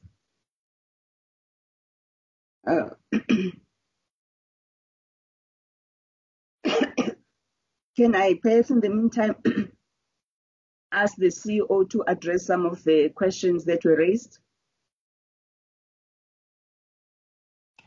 CEO, can you come in?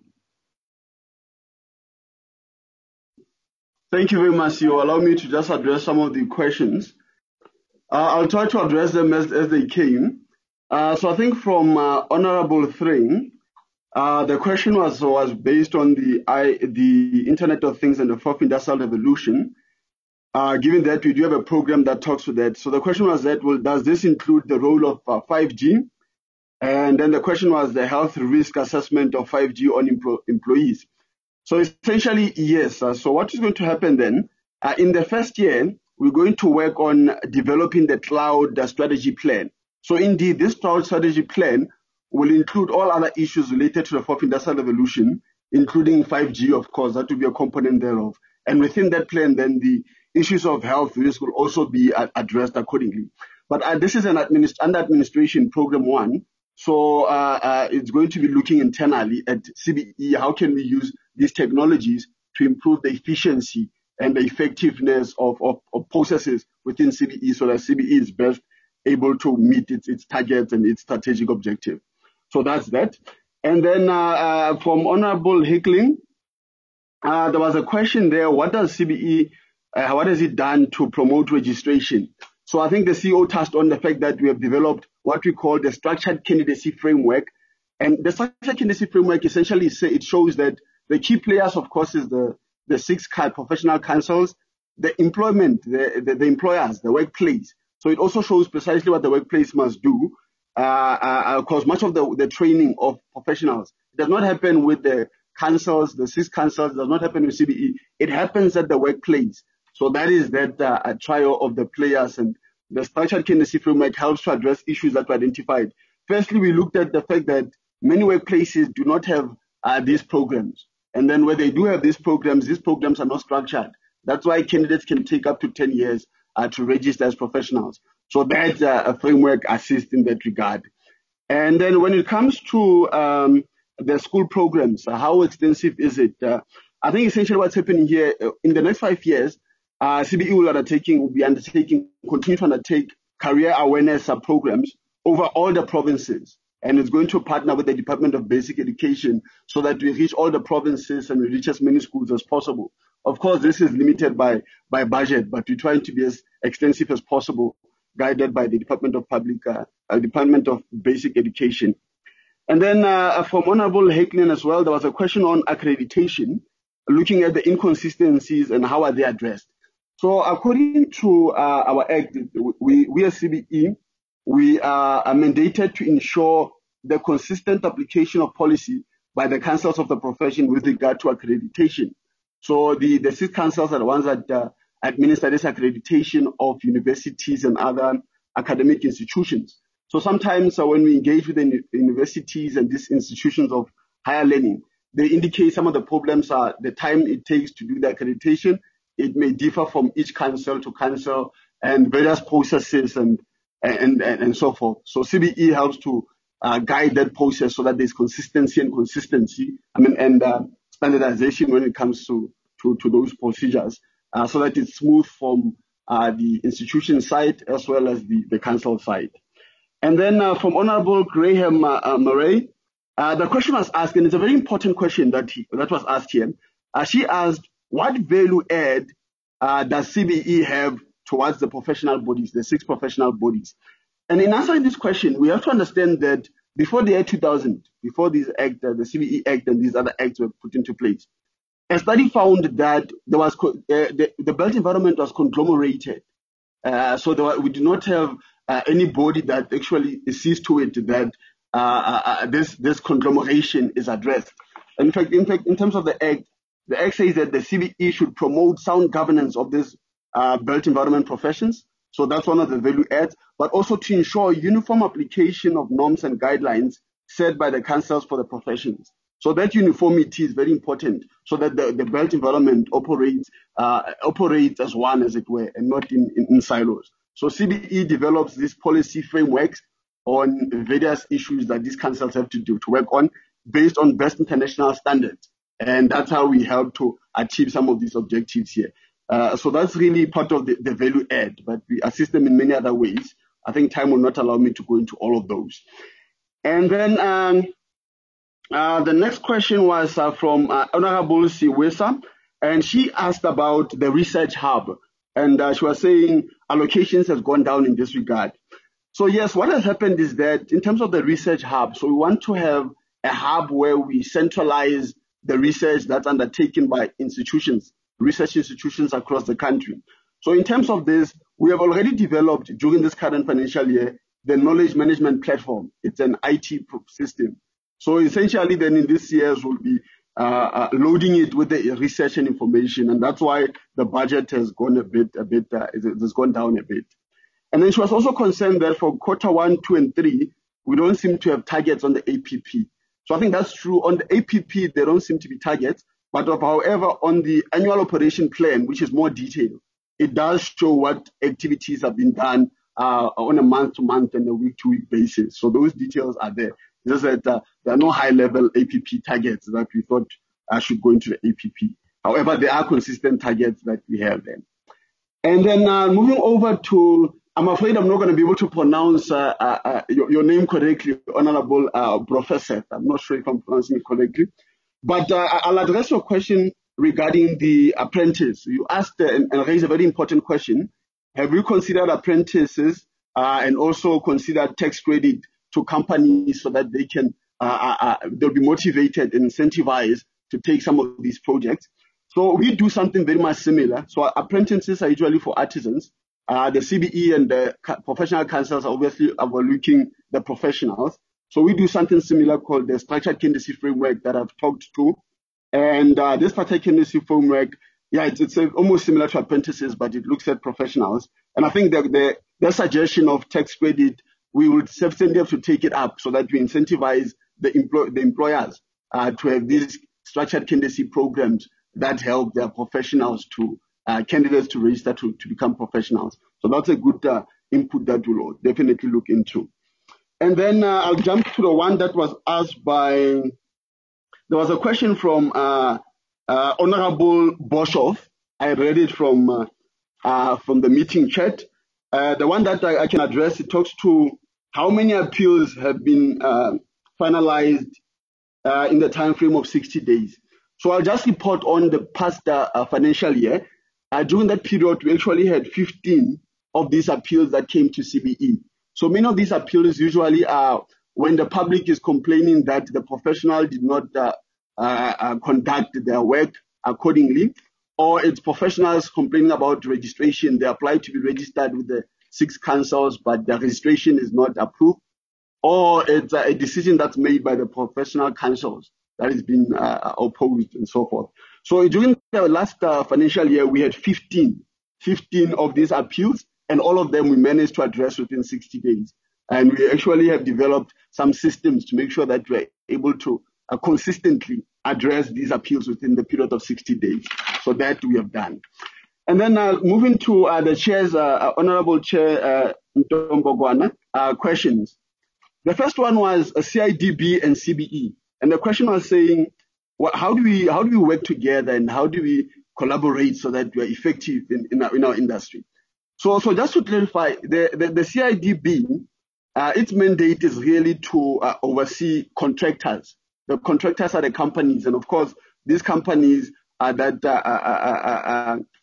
conduct construction projects, they employ professionals. So that's where CBE comes in. So CIDB, it's contractors, the companies, but CBE and its 6 councils are overlooking the professionals, the actual individuals that register as professionals that are then employed by these contracting companies. So we see the link there, and that's how we work with the CIDB. One of the things that we want to do would go to CIDB and say, okay, show us your register of contractors. We find the companies there, and we'll make sure that all of those companies then implement the structured candidacy framework that will fast track the development of professionals into being registered. So that's essentially how we'll work together there. But it's very important to see the differences in terms of the mandate, and then we'll be able to see from there how we are able to work together. And then lastly, Chair, you also asked the question about how do we encourage registration. I think what is important to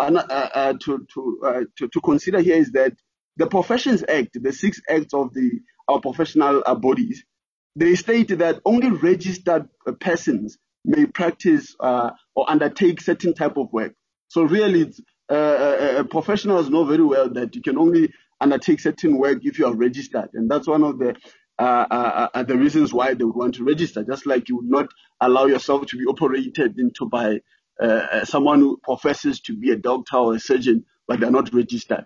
And so that's why we want to have awareness campaigns as CBE, so that the public well knows that about this, and they're able to ensure that before they get service from any a person who professes to be a registered engineer, a registered architect, landscape architect, quantity surveyor, that this person, they're able to go into the website and check whether this person is registered professionally to do so.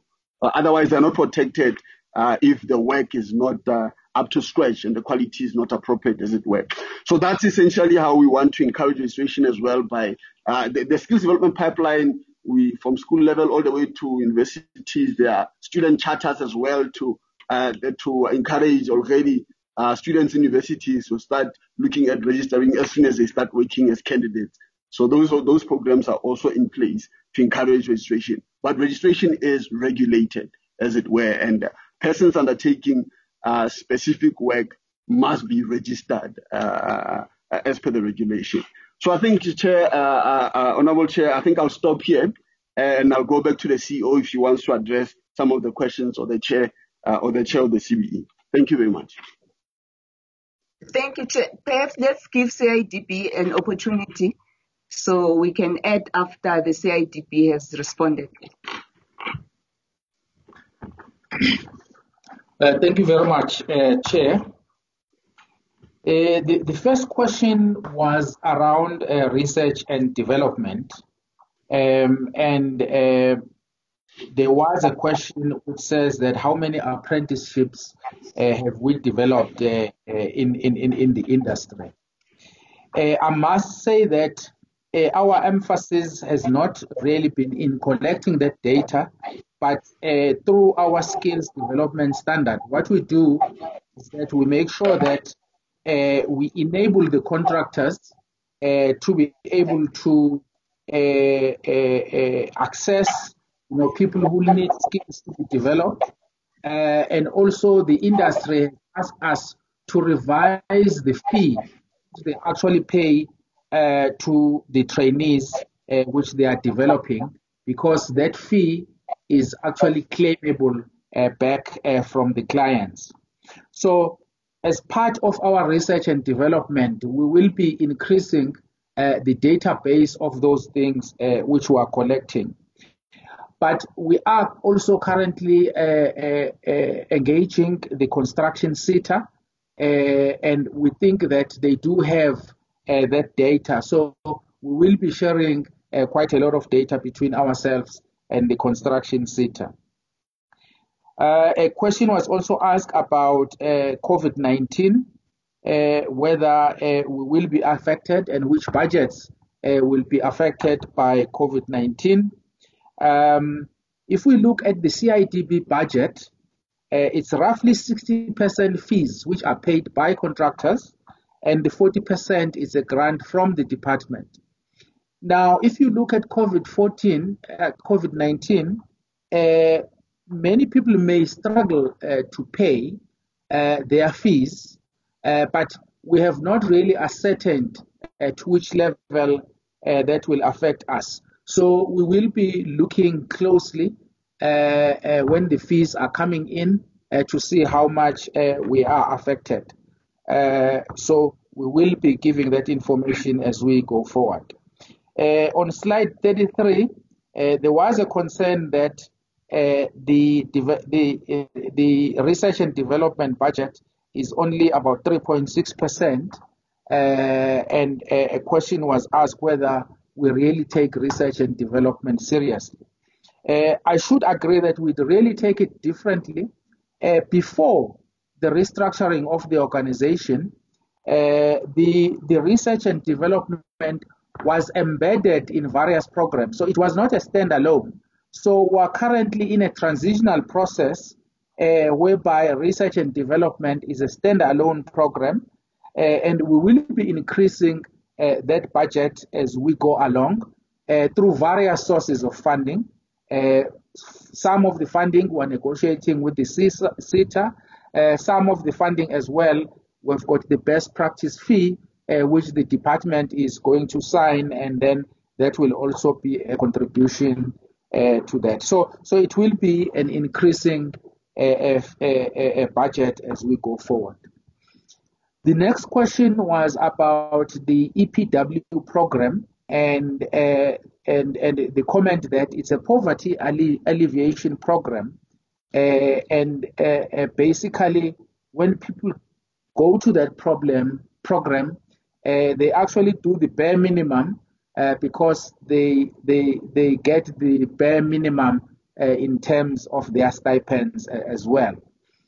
Now, the question was asked how we can probably make sure that people who get into those programs really become fully trained at the end of the day, not that they just get into that program and then they wait maybe on the following year to come back.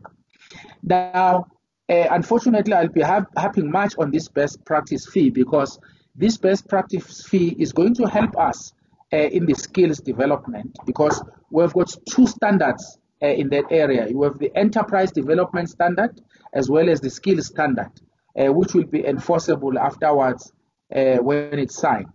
So what we may do, for instance, if you actually look on the ground, you find that there are lots of youngsters who already have done a bit of theory. Maybe they have done N2 or N3 in various trades.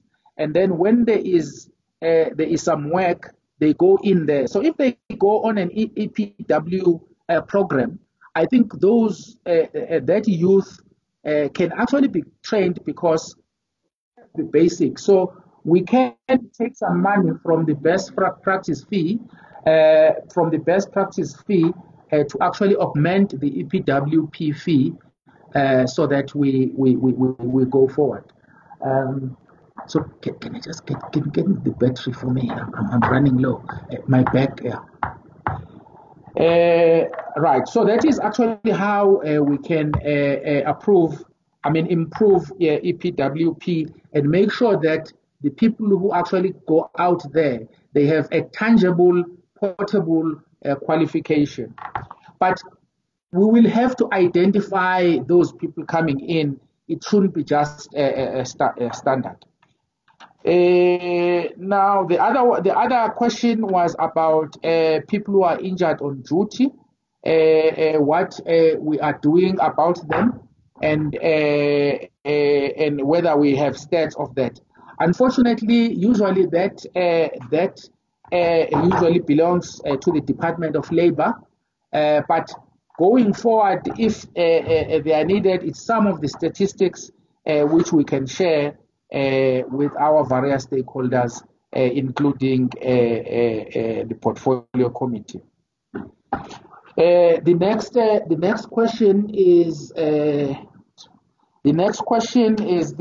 what was from transformation, and we were urged to make sure that transformation is rigorous in terms of approach, and also there was an issue where there was a question about the moratorium of downgrading, because that was one of the challenges.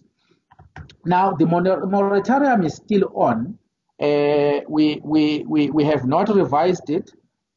We were hoping to revise it now, this year, but the COVID-19 is going to make it very challenging to revise it, because a part of the grading process is that there is an amount which you must earn at a certain level.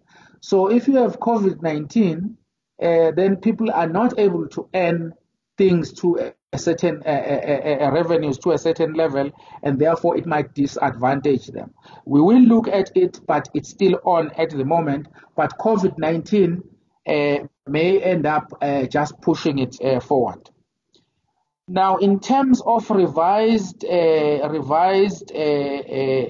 values for different grades, we did revise them last year, and now lower grades actually have 50% more access to the value of the projects which they can do.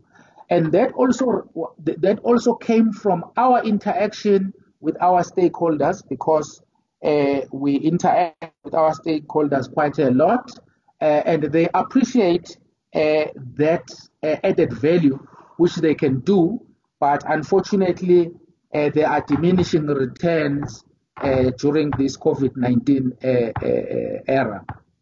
Now, the other request was the development of a district development model, where we work closely with local municipalities and metros. We are on the process of closely working with the metros. There are some metros and local municipalities who have actually visited us, asked a few questions, because there are quite a lot of contradicting issues in public, and misinterpretation sometimes of the CIDB Act. So we've been able to clarify those things to local government. Now, one of the things which is going to be implemented more rigorously to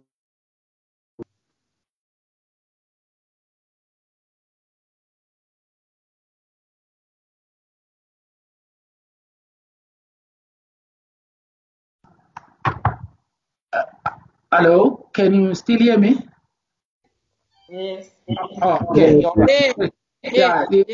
Yeah. Sorry, my power just went off. I've connected. Yes.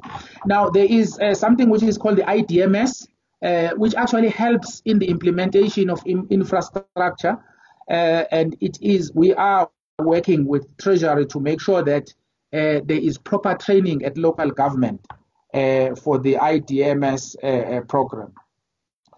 The other question was the risk mitigation in terms of cost and quality. And the feeling was that CIDB has taken an approach that it's the client's problem, not CIDB's problem. And examples were raised that sometimes people take projects and then they leave them without finishing them, etc. Now, as CIDB, we have developed a contractor performance rating system, and then we have given that contractor performance rating system to our clients.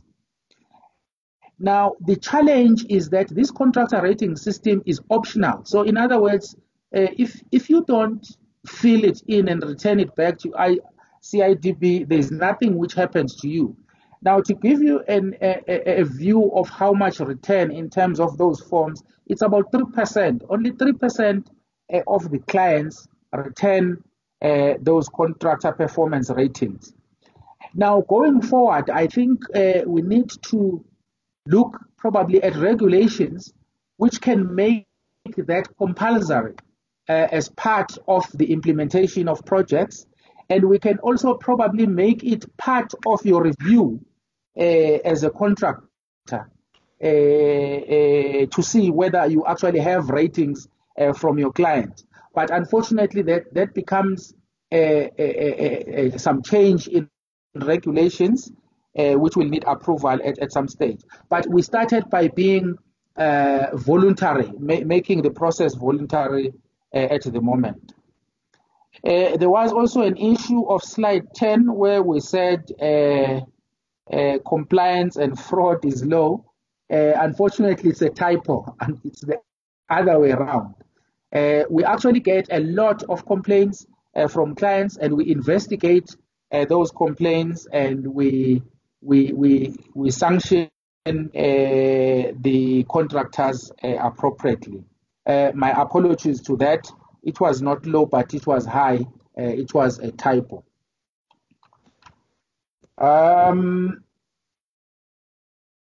The other one was an issue of the vacancy rate at CIDB. Currently, our vacancy rate is between 20 and 30%. because we have finished the reorganization of the company end of last year. But we are at the moment filling the vacancies at a good rate. And by the end of this financial year, we shouldn't really be having any vacancies whatsoever. The other one was about in our APPs that there should be indicators, dates, etc. There are dates in the details of the APPs, which will improve the monitoring of ourselves. Now, the other question was assisting schools. Unfortunately, at CIDB, we have not really assisted schools, but we are working with the University of Johannesburg, where we have a center of excellence, where they help us with some research, which we are doing. Even recently, they've helped us with some COVID-19 research. We also sponsor TVET colleges on the world skills. Every year there is a program of world skills where different artisans go and showcase their skills around the world.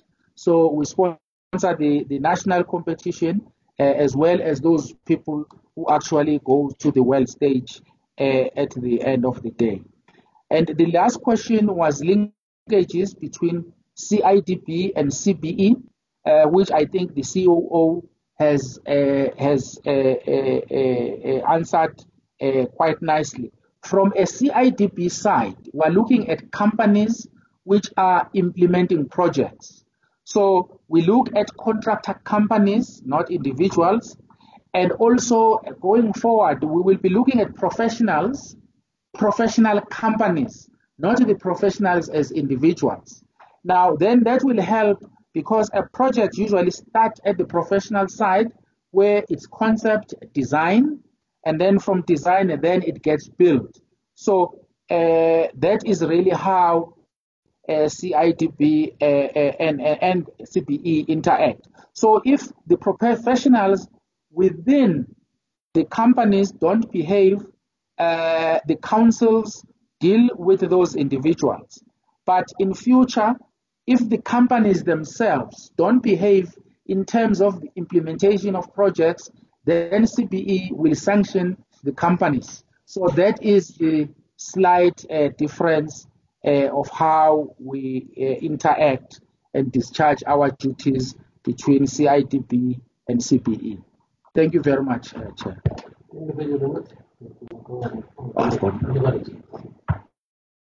DM and DG, you left with 5 minutes to come in. DM and DG. Okay, thank you, Chairperson. Is this 10 minutes because we are closing now? No, DM, we are going to allow another round of follow-up questions. Or should I? Oh, okay. I think you must come in at the later end. Let me then invite honourable members that would like to come on follow-up questions. Honourable Browterset has follow-up questions. Honourable Browterset. Okay. Honourable Browterset, Honourable Siwisa, Honourable Chwagu. Who else, members? Okay, let's allow those three to come on the follow-up questions. Thank you, Chair. May I proceed?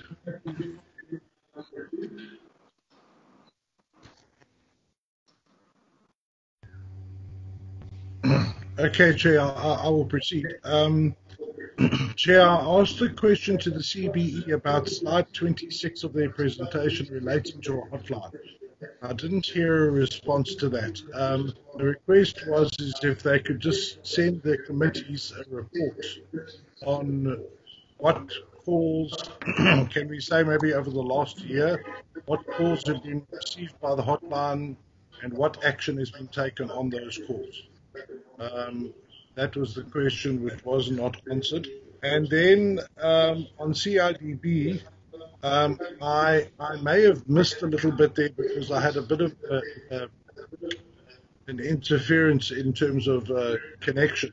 But I didn't get the answer about what CIDB will do about bad actors. Those South Africans that received contracts but did not perform in terms of those contracts. If the entity could just help me with that response.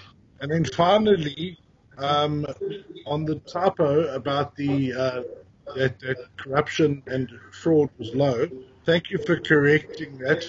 Then I also request that the committees receive, let's say for the past year, all the incidences of fraud and corruption that they have uncovered, because they now have admitted it is actually high, and give us a list of those things, but a detailed list, Chair. If we could ask for what the incident was, what project it related to, the amount involved, the persons involved, and what action was taken against them. That is the kind of detail the committee needs to make sure that we're actually holding people that are involved in those activities to account. I think the committee would find that very useful. Thank you, Chair.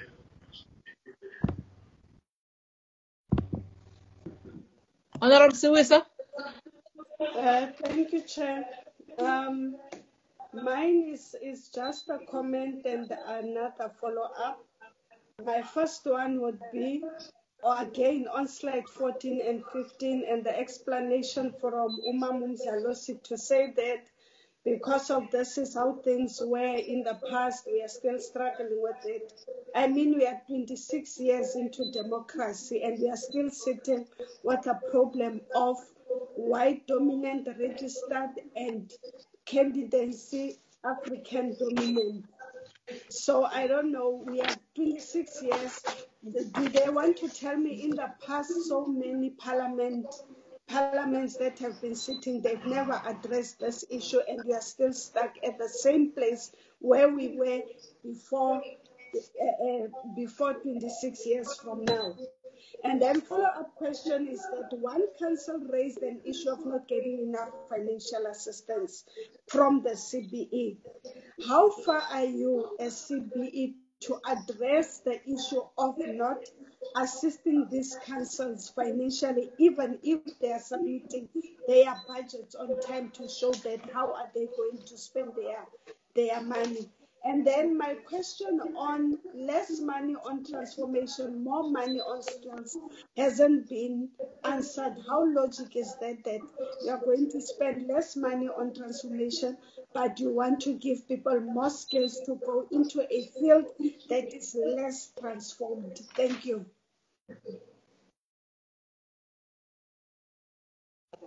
Honorable Chwagu.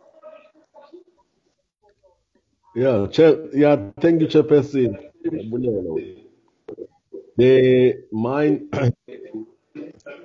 Mine would be a bit short as well.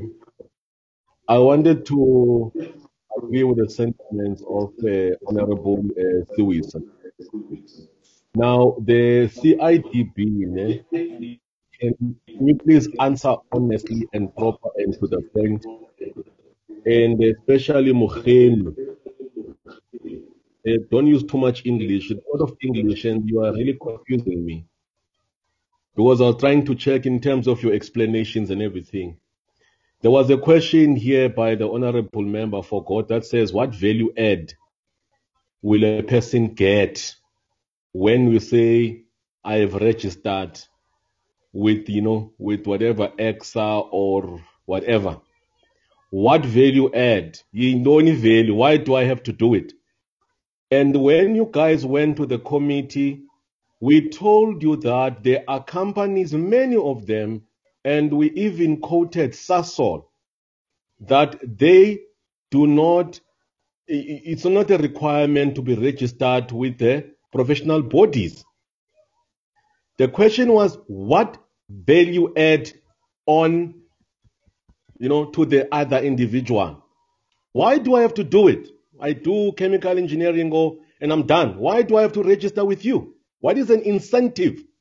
Not those things of you telling what and policy, what. I don't understand what you're saying there. I'm sorry, my friend. I mean, I'm not a person of many words and I like people to go to the point. What value add? Or if that's not the case, what steps are you going to take to enforce? Don't say that we went and spoke and lobbied and talked to these ones that they must do it. What steps are you going to take concisely, concretely, to say you are going to put systems in place, we are going to police them, we're going to do this, we're going to do that, we're going to have people go and check them and whatever. What concrete things, not proposals and what. And then another thing, and I still say, a chairperson of the CBE, the presidents there came to your place there. They came to committee. And they're saying that there are people are not, there are many professionals, but they don't get in jobs. And you are lamenting again, saying that, oh no, the problem is that we need to, lobby private sector to get, jobs, and, so that our people getting trained, or we must get, what is this thing, private sector must train our people, or our people who are professionals already must get jobs. What are you doing? What is your vision in terms of making sure that the professionals which are already registered with the bodies get their jobs from government? Who are you talking to from the government? What are you pushing? Not lobby. And what meetings have you had? Have you talked to National Treasury? Because remember, they even talked about the rotation system that was used before, so that work is shared. You are having a crisis there of 74% white people getting jobs. But you are actually having black people not getting anything. You are having a huge crisis, and it's not normal. We are going to be losing patience. So can you please maybe say, what are you going to do? Because you could have used maybe talk to ITT. ITT is sort of a company that can be using to skill people, or maybe being used to be able, having those construction that are happening, a state-owned. You should have maybe having a state-owned construction companies, and skilled the people so that people can be able to actually get jobs. So, what is your vision? How are you going to sort out this issue of non-transformation? And you are not saying a lot.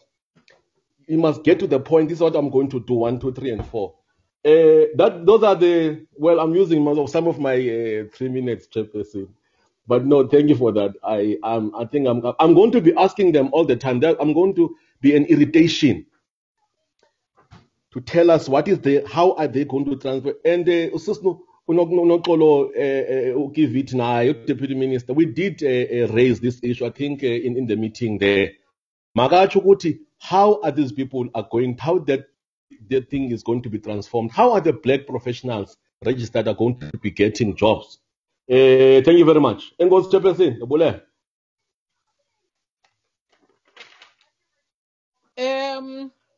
think I'm alone here.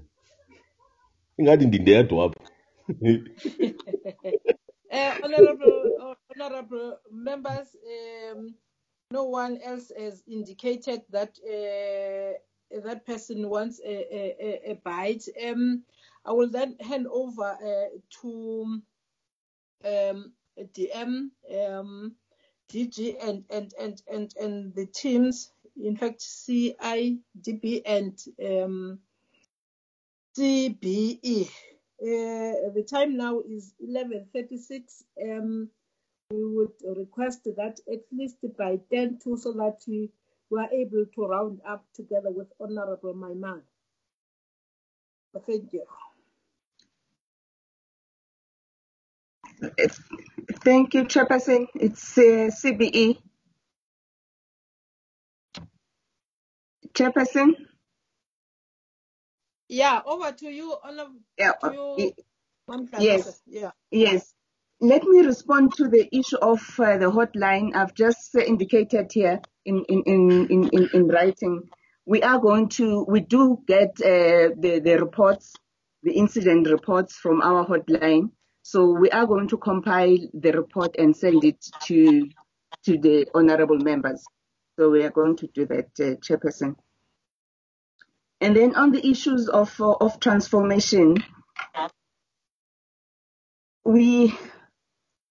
Chairperson, we are, unfortunately, we do have to engage the companies, because the companies are responsible for employing the candidates. So we have to keep on engaging them, and so that they help us in absorbing the candidates that we want to move from being candidates to registered persons. It might take time, but that is the strategy which we believe will work, so that we work together with the industry to help us in transforming. Yes, we are going to monitor as well in terms of what is happening in those companies. We will have to enforce the issues of transformation in those companies, and we will be doing so going forward, Chairperson. And then on the issues of the transformation funds that has been reduced, in the previous years, transformation and skills were in one program. So we have separated now the two. And if you look at the interventions for transformation, we were focusing on the transformation in Indaba and the collaborative forums. And I hear what the honorable members are saying, that we need to step out of the talk shows and start engaging the industry directly. So we believe that the budget that we have set for that will be enough for us to do so. And we have engaged the department, and through the procurement bill, we have also requested the inclusion of the rotation system by National Treasury. So we are taking forward the issues that are presented by the presidents to the relevant departments, Chairperson. I don't know whether my chairperson would want to add something, but from my side, I think this is what I can respond to. Yeah, thanks, CEO. And through you, Chairperson, I would like to speak to the issues raised by Councillor, Honourable Member Siwisa and Chwaku. I think you also maybe touched on this issue in the last set of questions.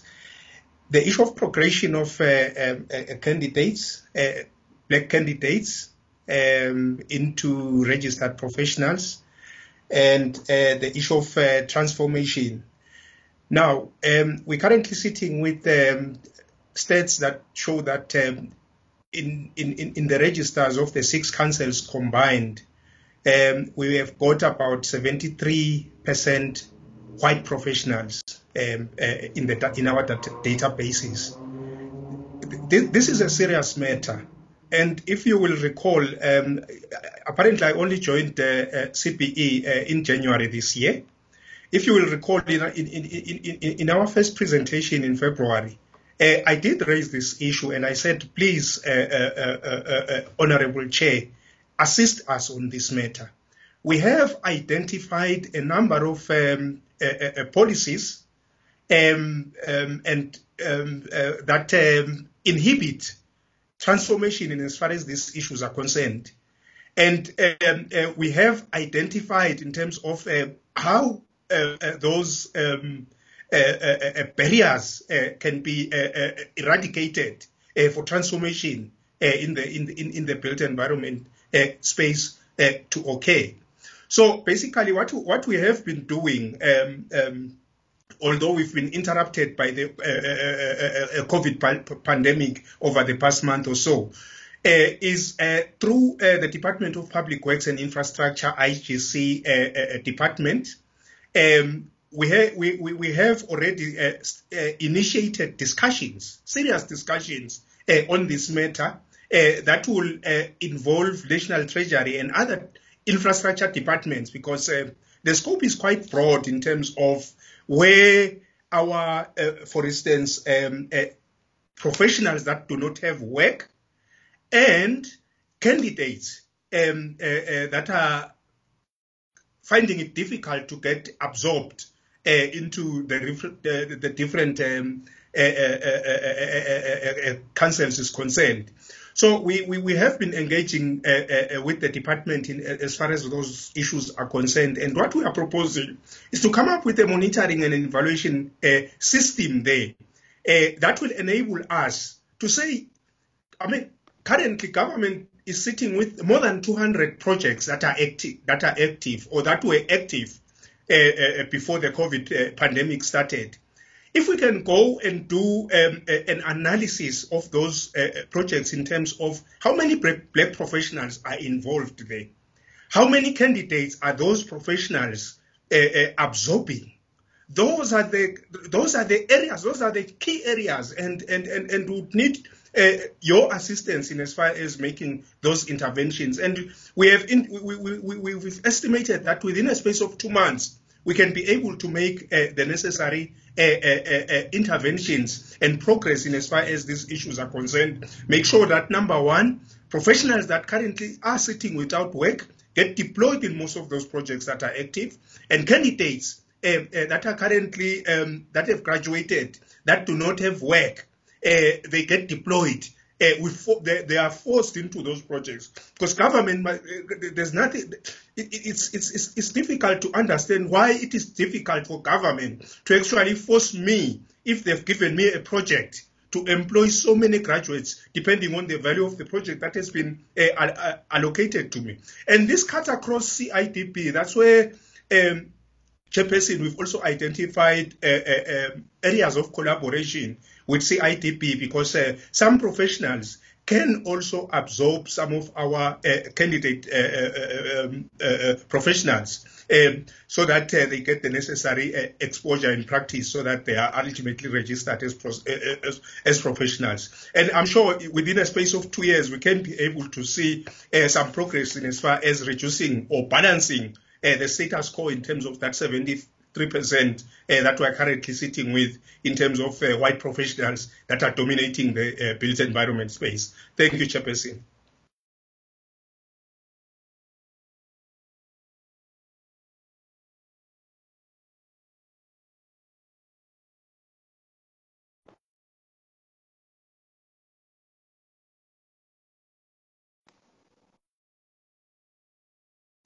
I'm not sure whether the entities are done, Chair, so that I can come in.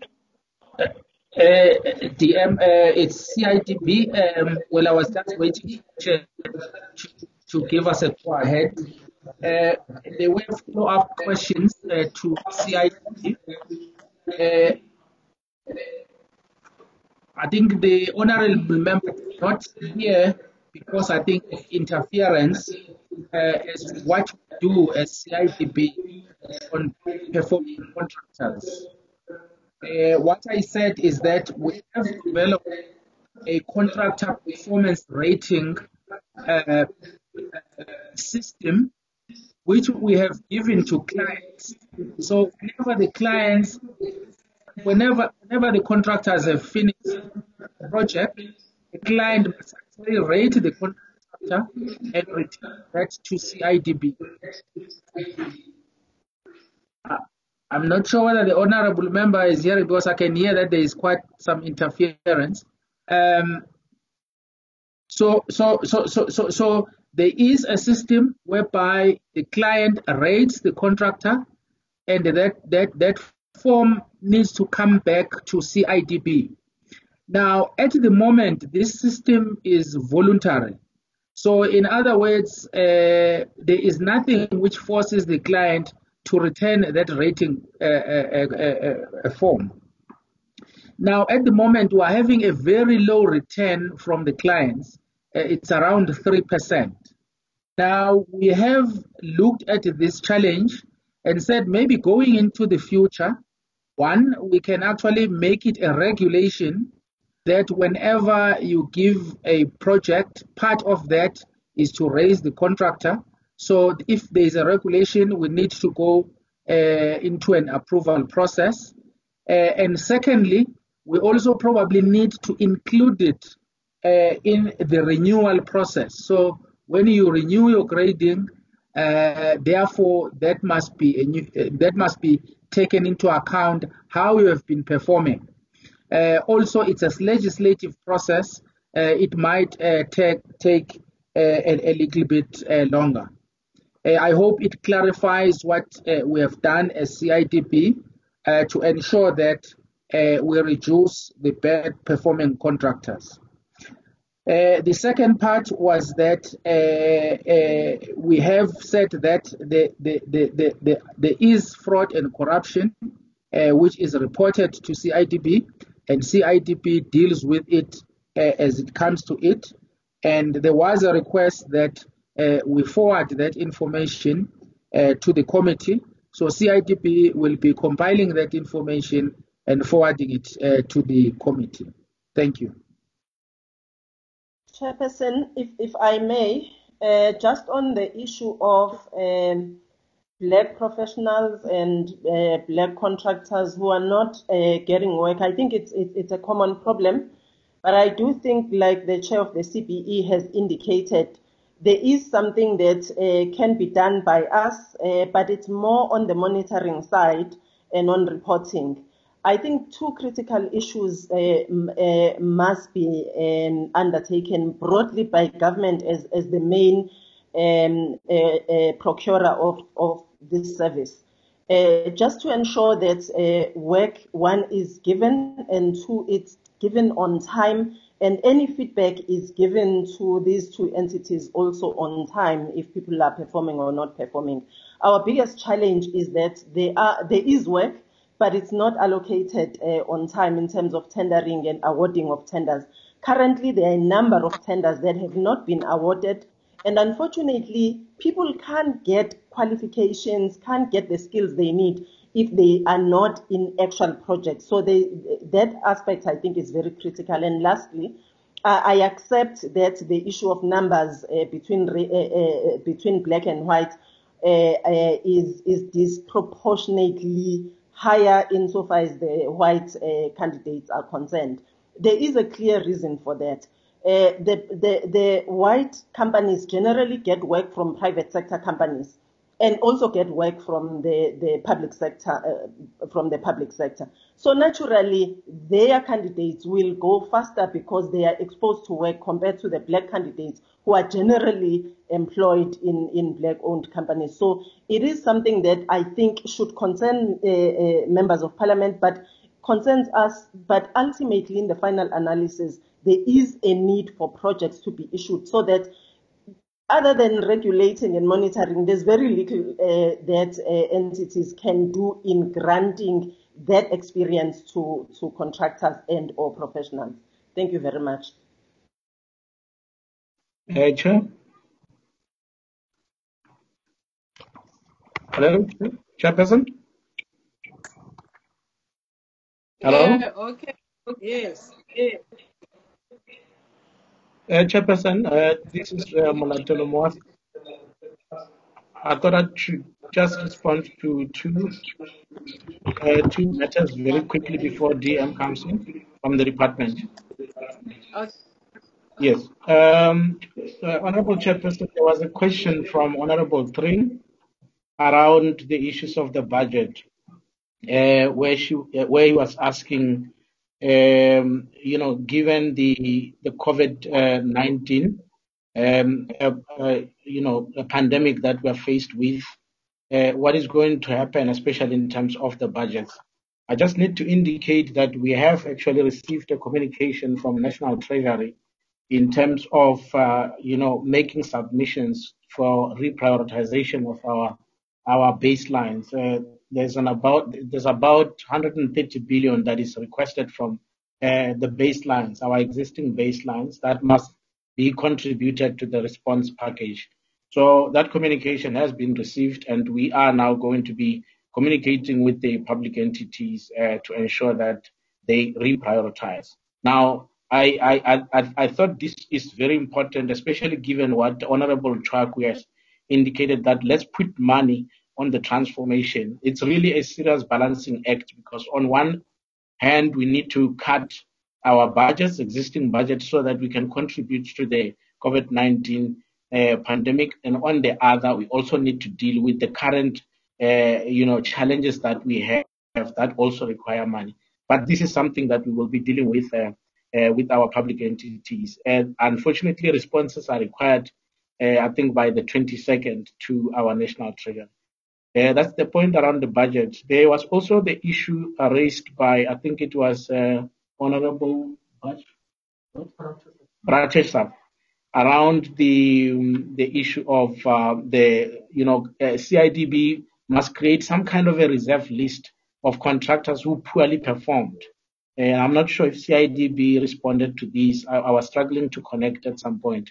But I just wanted to indicate that much as the honorable member has indicated, that CIDB's responsibility cannot just be sitting there and saying that this is the responsibility of clients.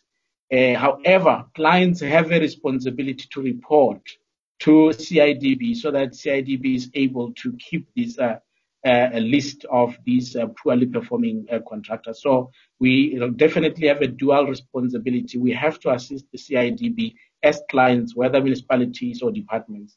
The last point, Chairperson, is on the link where it was indicated by, I think it was it was the chair, the issues around no link between CIDB and CBE. And then I think Chair also spoke around the issue of the register of professionals. As you will see that the Ministry has put there a slide on the making sure that we now have a register of professionals.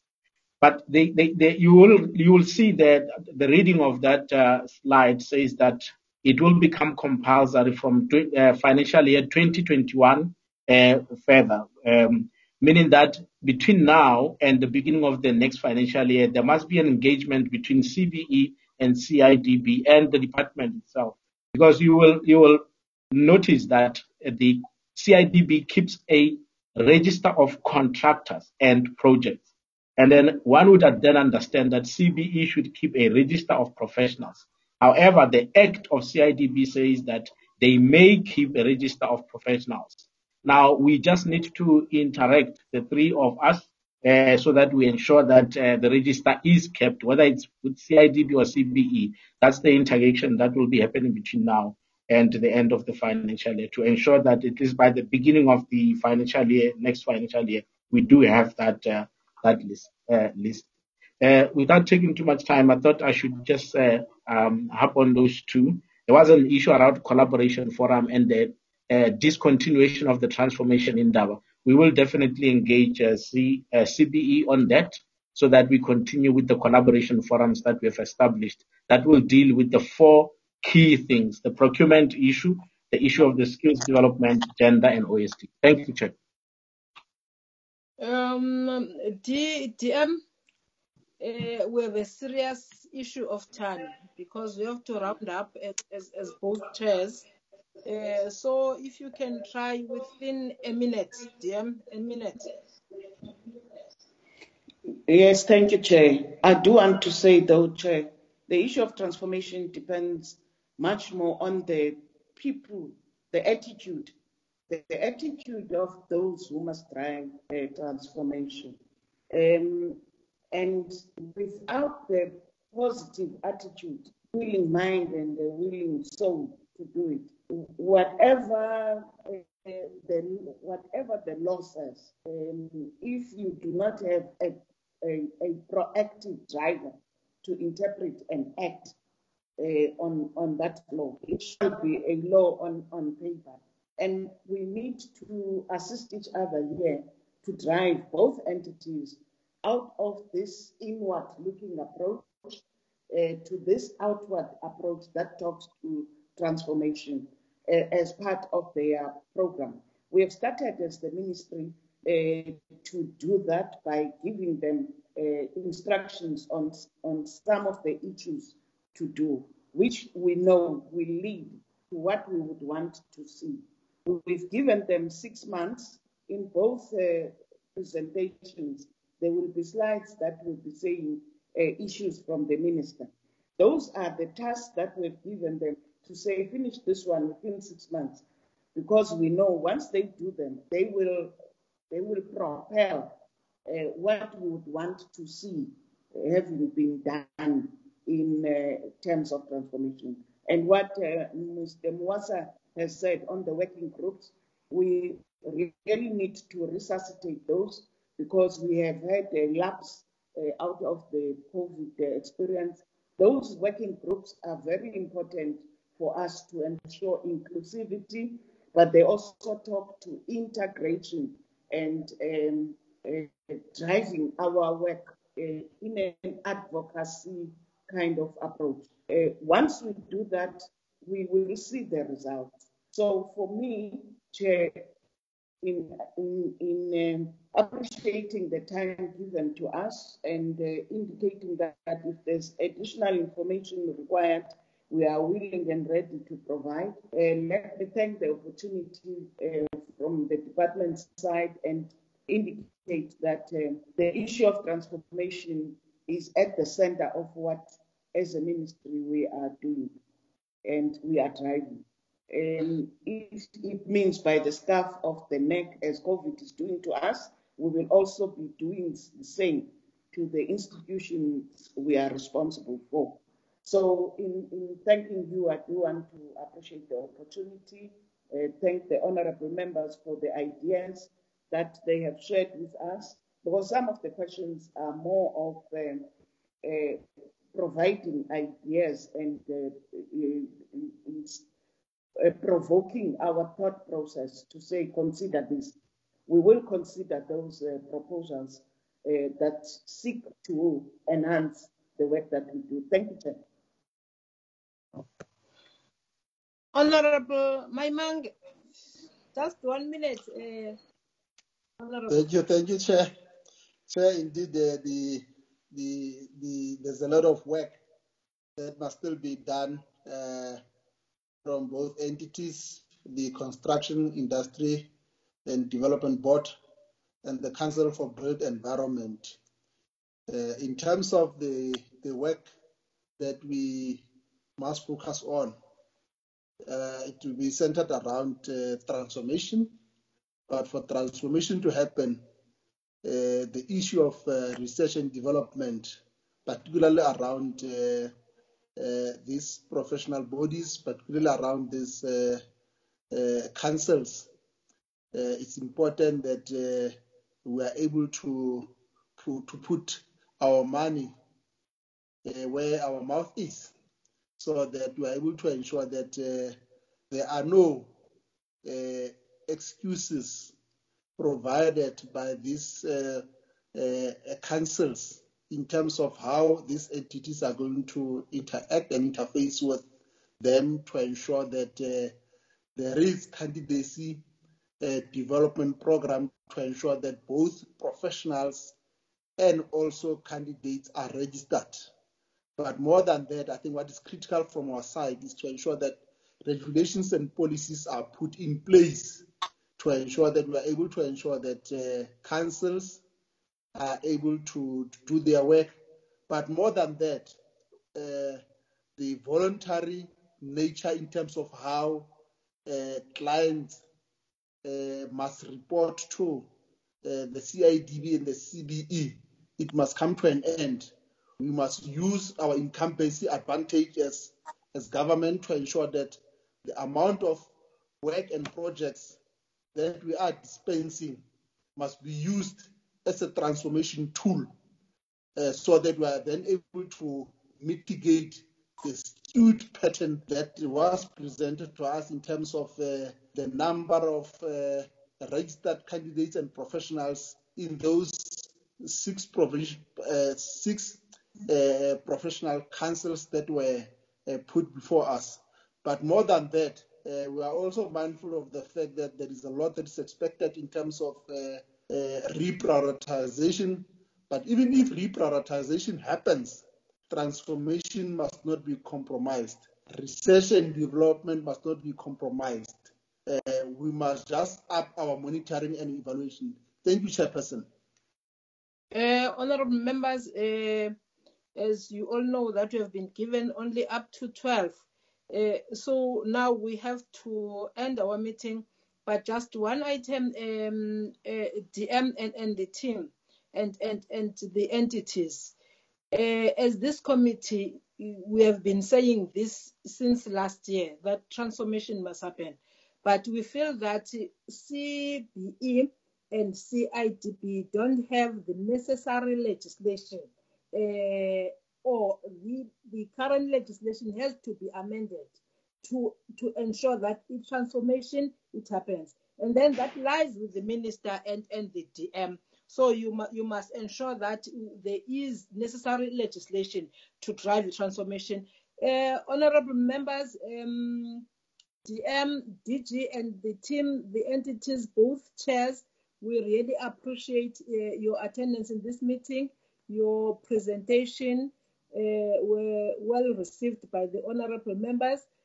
Because of the time constraints, we have to adjourn this meeting. The meeting is adjourned. Thank you.